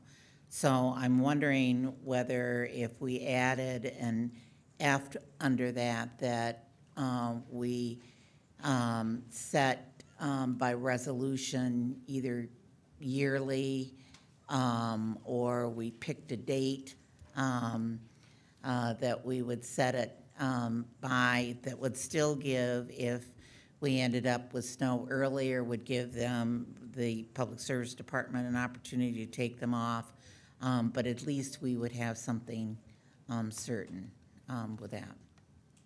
My hesitation, this is just Peter speaking personally. Go ahead. As I said, the weather doesn't always follow the law, and the times can be very unpredictable. And we're looking at, originally it looked like the City of East Lansing was going to go with some date-specific time, so it made sense to create some parity there. But they've also gone to sort of the inclement weather model with the city they have a city manager, obviously different than our structure, but the chief administrator of the city has the ability to make that declaration. And I feel it's more appropriate to have that flexibility than a state-specific, without seeing specific language. That's my personal opinion. Mr. City Attorney. I would just point out also that in the inclement weather section that you added, following that is license revocation. So if there are events where the licensee is not following the directive, there are other procedures for a hearing under 872.06, putting the license in jeopardy. So there is some teeth to that. All right. Are there other questions? Councilmember Hussein. That was actually going to be my comment as well. In acknowledging that we had issues with the temporary licensing agreement last year, there is some fear too. Whether it be Bird or Lime or there's a new company Spin, anybody that applies for this, there certainly is some concern that there won't be compliance with this ordinance. But because there is revocation language and because we do have the authority to go back into this, should this be an ongoing issue, and if for whatever reason the revocation language is, I shouldn't say the revocation language, but the revocation process isn't working, we can certainly open this back up and amend. I want to, give Councilman Spatafor and the Public Service Committee last year a lot of credit, as well as the Public Service Committee this year for bringing all of these issues pertaining to scooters across the goal line. We have to do something, and I think that's what Councilman Spatafor and the Public Service Committee has been trying to do. We've seen issues with these scooters all across the country. I think everybody's kind of waiting for somebody else to take the lead. My understanding is that there are a number of municipalities in the state of Michigan that are waiting for us to finalize this and actually use this as a model, so I certainly appreciate that. The safety aspect does still concern me. I know that Detroit has had a number of issues with pedestrian and scooter collisions. I have a student who missed 3 days of school, even though you're not supposed to be on these unless you're 18 years of age, missed 3 days of school last year due to a pretty significant accident. She was actually riding the scooter illegally. So I'm concerned about that, but again, with the revocation language and the ability to open up this ordinance at some point, I'm comfortable moving forward. Okay, my final question on this, Councilmember Spatafor, is under the section that it talks about limits. It will be set by resolution. When do you intend to bring a resolution on that? I think we need a little bit more time to see what the usage looks like. We only had about 8 to 10 weeks of usage where there wasn't inclement weather to see what the numbers looked like, and that was at a 250 scooter cap per company. So there wasn't enough information there. That's why we left it up to kind of using the data that we've asked for to determine if we're over scootered, if that's a term I can coin for today, in the city. But I guess the question would be is if, once it's passed, you ended up with 1,000 scooters here, you can't go back then and pass a resolution and say that you can only. It's my understanding that we can, as a condition of the license. They have to agree to these stipulations. City Attorney? Well, there has to be the procedure in the ordinance is for an application for a license to be made, and it's at that point when the language can be inserted to take care of the issue you're talking about.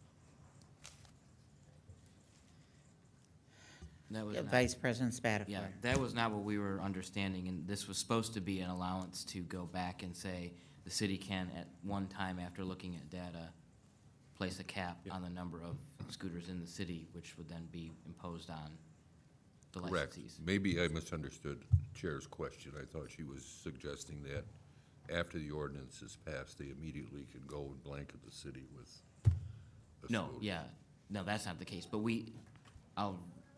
Council President Wood, I think, is asking if we pass this ordinance and we license to, let's say, 2 companies, and we determine that there's 1,000 scooters in the city and that's too many, we can go back after looking at the data, pass a resolution, say we should only allow 500.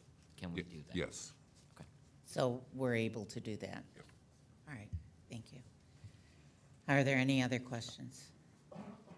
Seeing none, this is a roll call vote. Adoption of the ordinance, Councilmember Dunbar. Councilmember Garza. Yes. Councilmember Hussein. Councilmember Jackson. Councilmember Spatafor. Yes. Councilmember Spitzley. Jackson came back in. Councilmember Washington. Yes. Councilmember Wood. Yes. Councilmember Jackson. 8 yeas, 0 nays, the ordinance is adopted.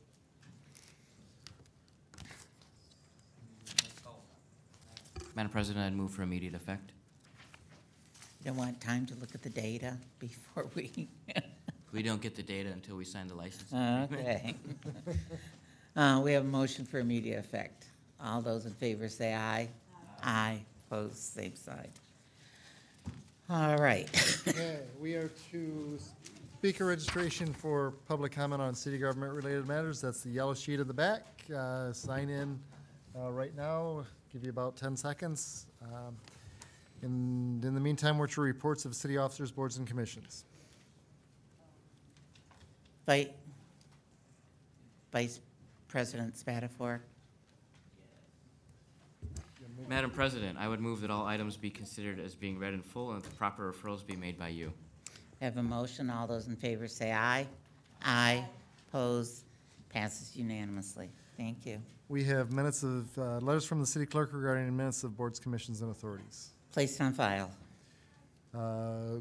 Fireworks display by the Lansing Log Nuts and Melrose Pyrotechnics for various dates. General services. Letters from the mayor regarding Z1 2019, 901 Cleveland Street. Development and planning. Z2 2019, 714 North Pine Street. Development and planning. Act 2 2019, the East Side Connector. Development and planning. Act 3 2019, the Bear Lake Pathway. We have a series of these that at first were going to go to public service, but looking at the headings of each one of these, they have come through from the development office, so are going to development and planning. Okay, Act 6 2019, Wise Road Parcel. Development and planning. Act 7 2019, Willard Road Parcel. Development and planning. Act 8 2019, Hunter's Ridge. Development and planning. Red Cedar Development's 7th amendment to the amended and restated real estate purchase and development agreement. Committee of the Whole. Communications and petitions, claim appeal, claim number 1656 for trash violations. General Services. Affidavit of disclosure, Brent Sorg, Lansing Police Department. Ethics Board. Communication from Max Donovan regarding ranked choice voting. Committee of the Whole. Claim appeal, Harold Lehman for legal expenses. That will go back to the City Attorney's Office. Affidavit of disclosure, Dominic Cochran of the Lansing Public Media Center. Ethics Board. And we're to remarks by council members. Are there any closing remarks by council members? Councilmember Spatafor. At the risk of getting stuff thrown at me for keeping us here longer, I just do want to thank everybody for their support on that and their help in getting that drafted and the great input that we had on that. We will learn a lot as we work through this process still, and I remain committed to tweaking the ordinance should we need to do so. So I appreciate everyone's concerns, the public input, and the time that has spent on this, particularly Greg in the City Attorney's Office for answering many of my phone calls and emails and text messages as we tried to make this work. So thank you. You're welcome. Any other comments by council members? Seeing none, are there any comments from the mayor's office? I just want to point out that I think this is my longest meeting yet, and it had to be the day I'm wearing this tie. Thank you. All right. Okay. We are to public comment on city government related matters. We have Marie Hansen, followed by Robert Ovalle. Is Marie still here? Yes. Oh, there she is.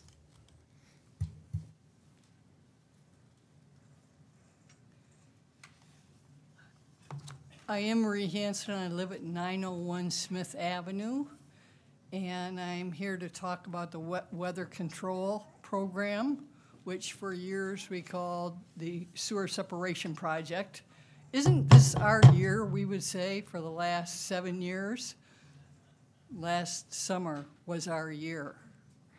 And it's a 2-year project in our neighborhood, but we're pretty much done where I live.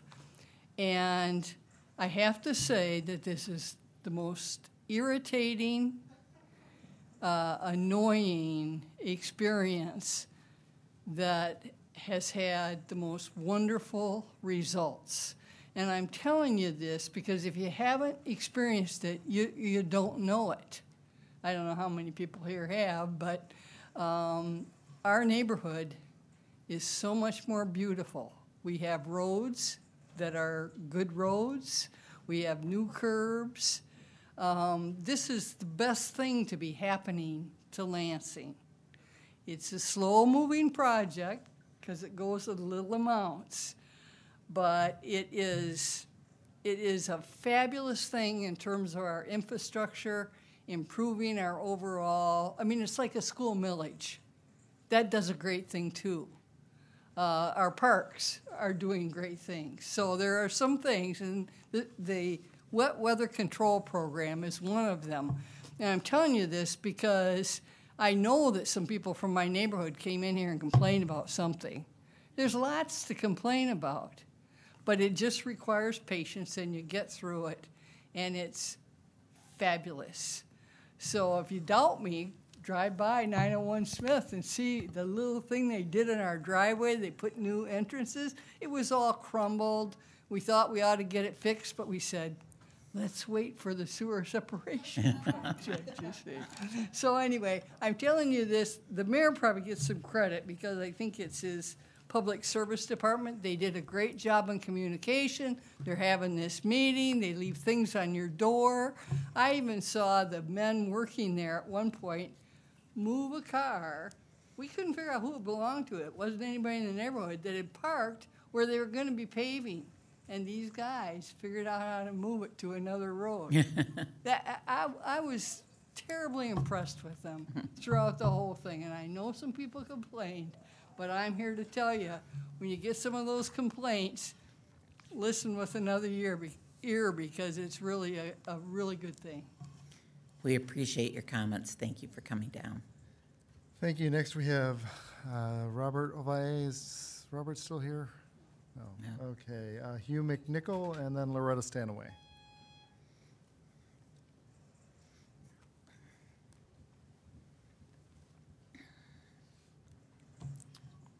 Madam President and members of council, my name is Hugh McNichol.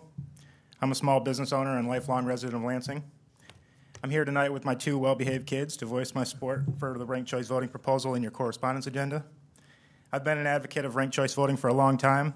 For those that still don't know what RCV is, ranked choice voting allows voters to rank their candidates on their ballot, first choice, second choice, third, and so on, as many or as few as you'd like. Millions of voters across the country are already allowed to rank their candidates in local elections. Cambridge, Massachusetts has allowed voters to rank their choices in every election since the 1940s. Santa Fe implemented RCV last year and experienced record voter turnout, 38%, with no initiatives on the ballot, only candidates. Even though it was their first time using the new system, more than 99.9% of ballots cast were valid. 88% of voters chose to rank their ballots, and more than 60% of voters ranked all 5 candidates for mayor.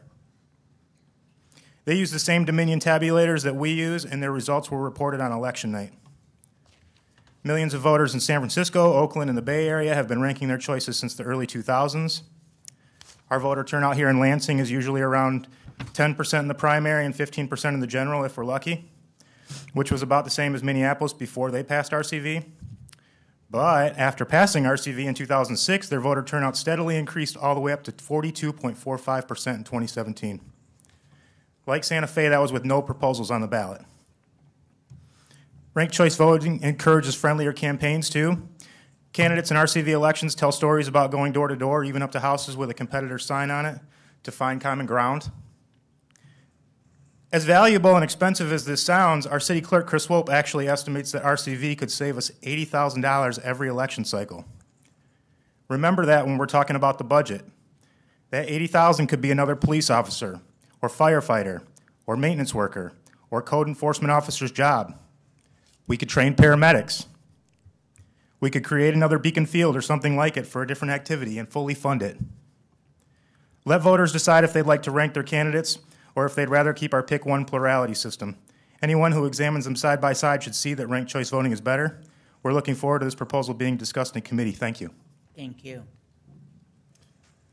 Thank you. Next, we have Loretta Stanaway and then Linda Appling.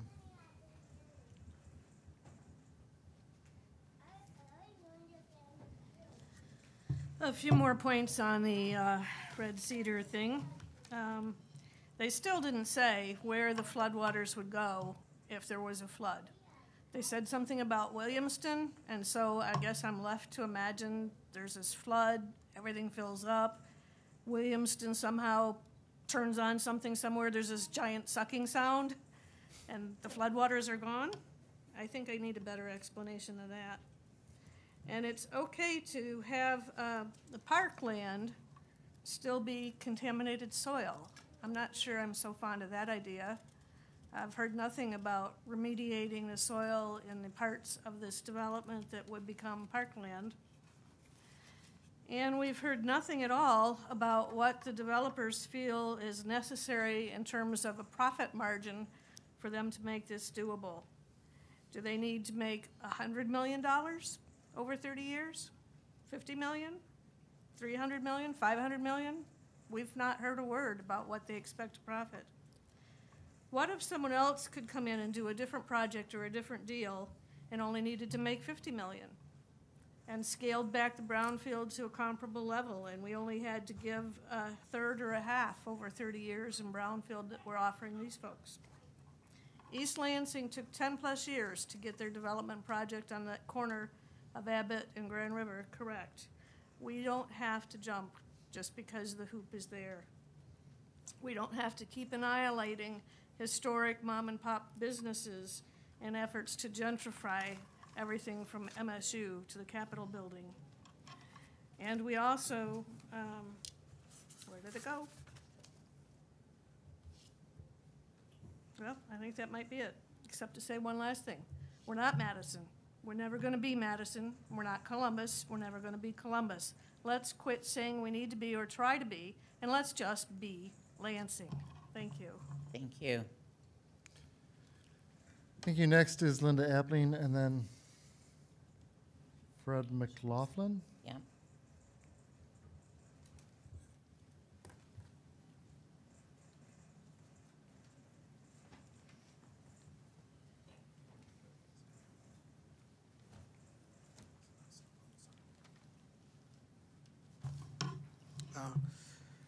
Hello. For the record, my name is Linda Appling, and I live at 4010 Thackeray Drive in Lansing, Michigan. Today I'm representing Leno.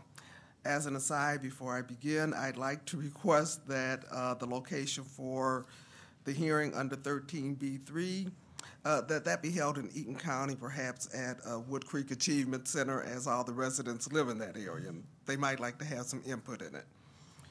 But today, I'm here regarding the potential merger of the Lansing courts with Ingham County.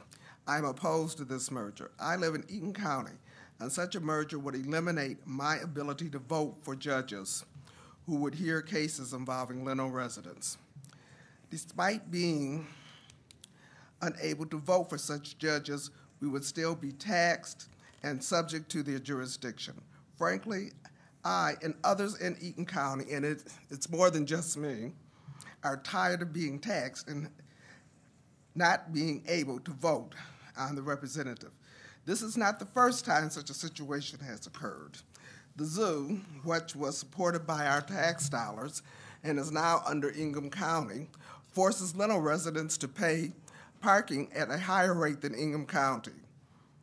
When the zoo was originally assumed by Ingham, Lansing failed to consider the residents of Eaton County in the fight to have us receive the lower parking. Another example is the 9/11 tax. I pay a 9/11 tax to the city of Lansing, as does anyone in the city of Lansing who has a landline. Yet I can't vote on candidates for the Ingham County Board, which controls 9/11. Believe me, this is irritating. Once again, Leno residents are forced to pay taxes to an institution where they cannot participate in the election of the representatives. We do not want the same type of process of exclusion to occur with the judges. Essentially, we're tired of being treated as unwanted stepchildren in terms of our ability to vote, and especially when it involves our taxes. It is, and essentially it's also our understanding that only the mayor is participating in the merger discussions. Leno believes that additional elected officials should be at the table. We do want some type of representative, and we want to be able to vote for our judges. We do not want to be excluded from that process and yet still forced to pay for them. Thank you. Thank you. Thank you. Next is Fred McLaughlin.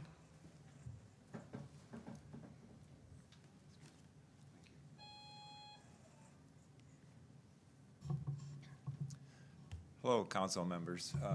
Thank you very, very much for this time. I just wanted to come down and, after a lot of years, I moved here in 1975, and ever since I moved here, I've ridden my bicycle all over town. Not full-time. The last 15 years has been full-time. Wouldn't work for everybody. It works for me. So I've been riding for, 40-some years. And I want to thank you very much for the bike system in this town. It really makes a big difference to me. Because I'm a full-time commuter at this point in time, it's especially important to me.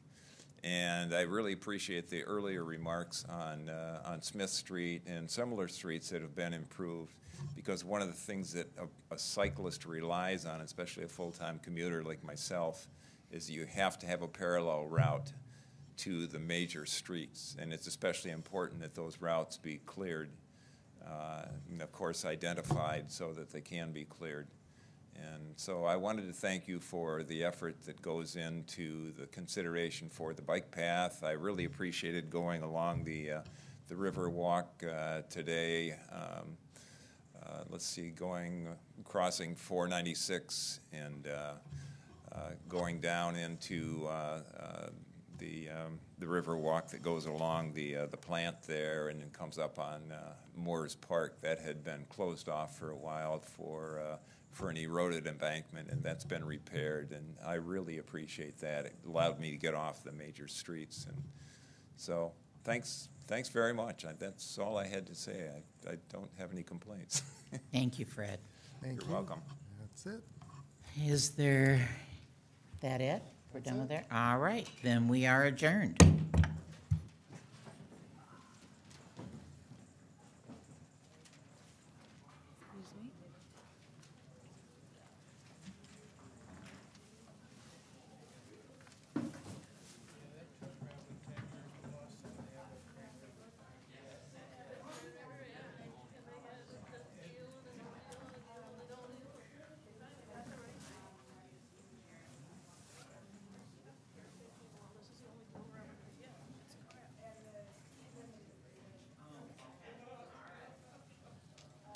Did you remember me?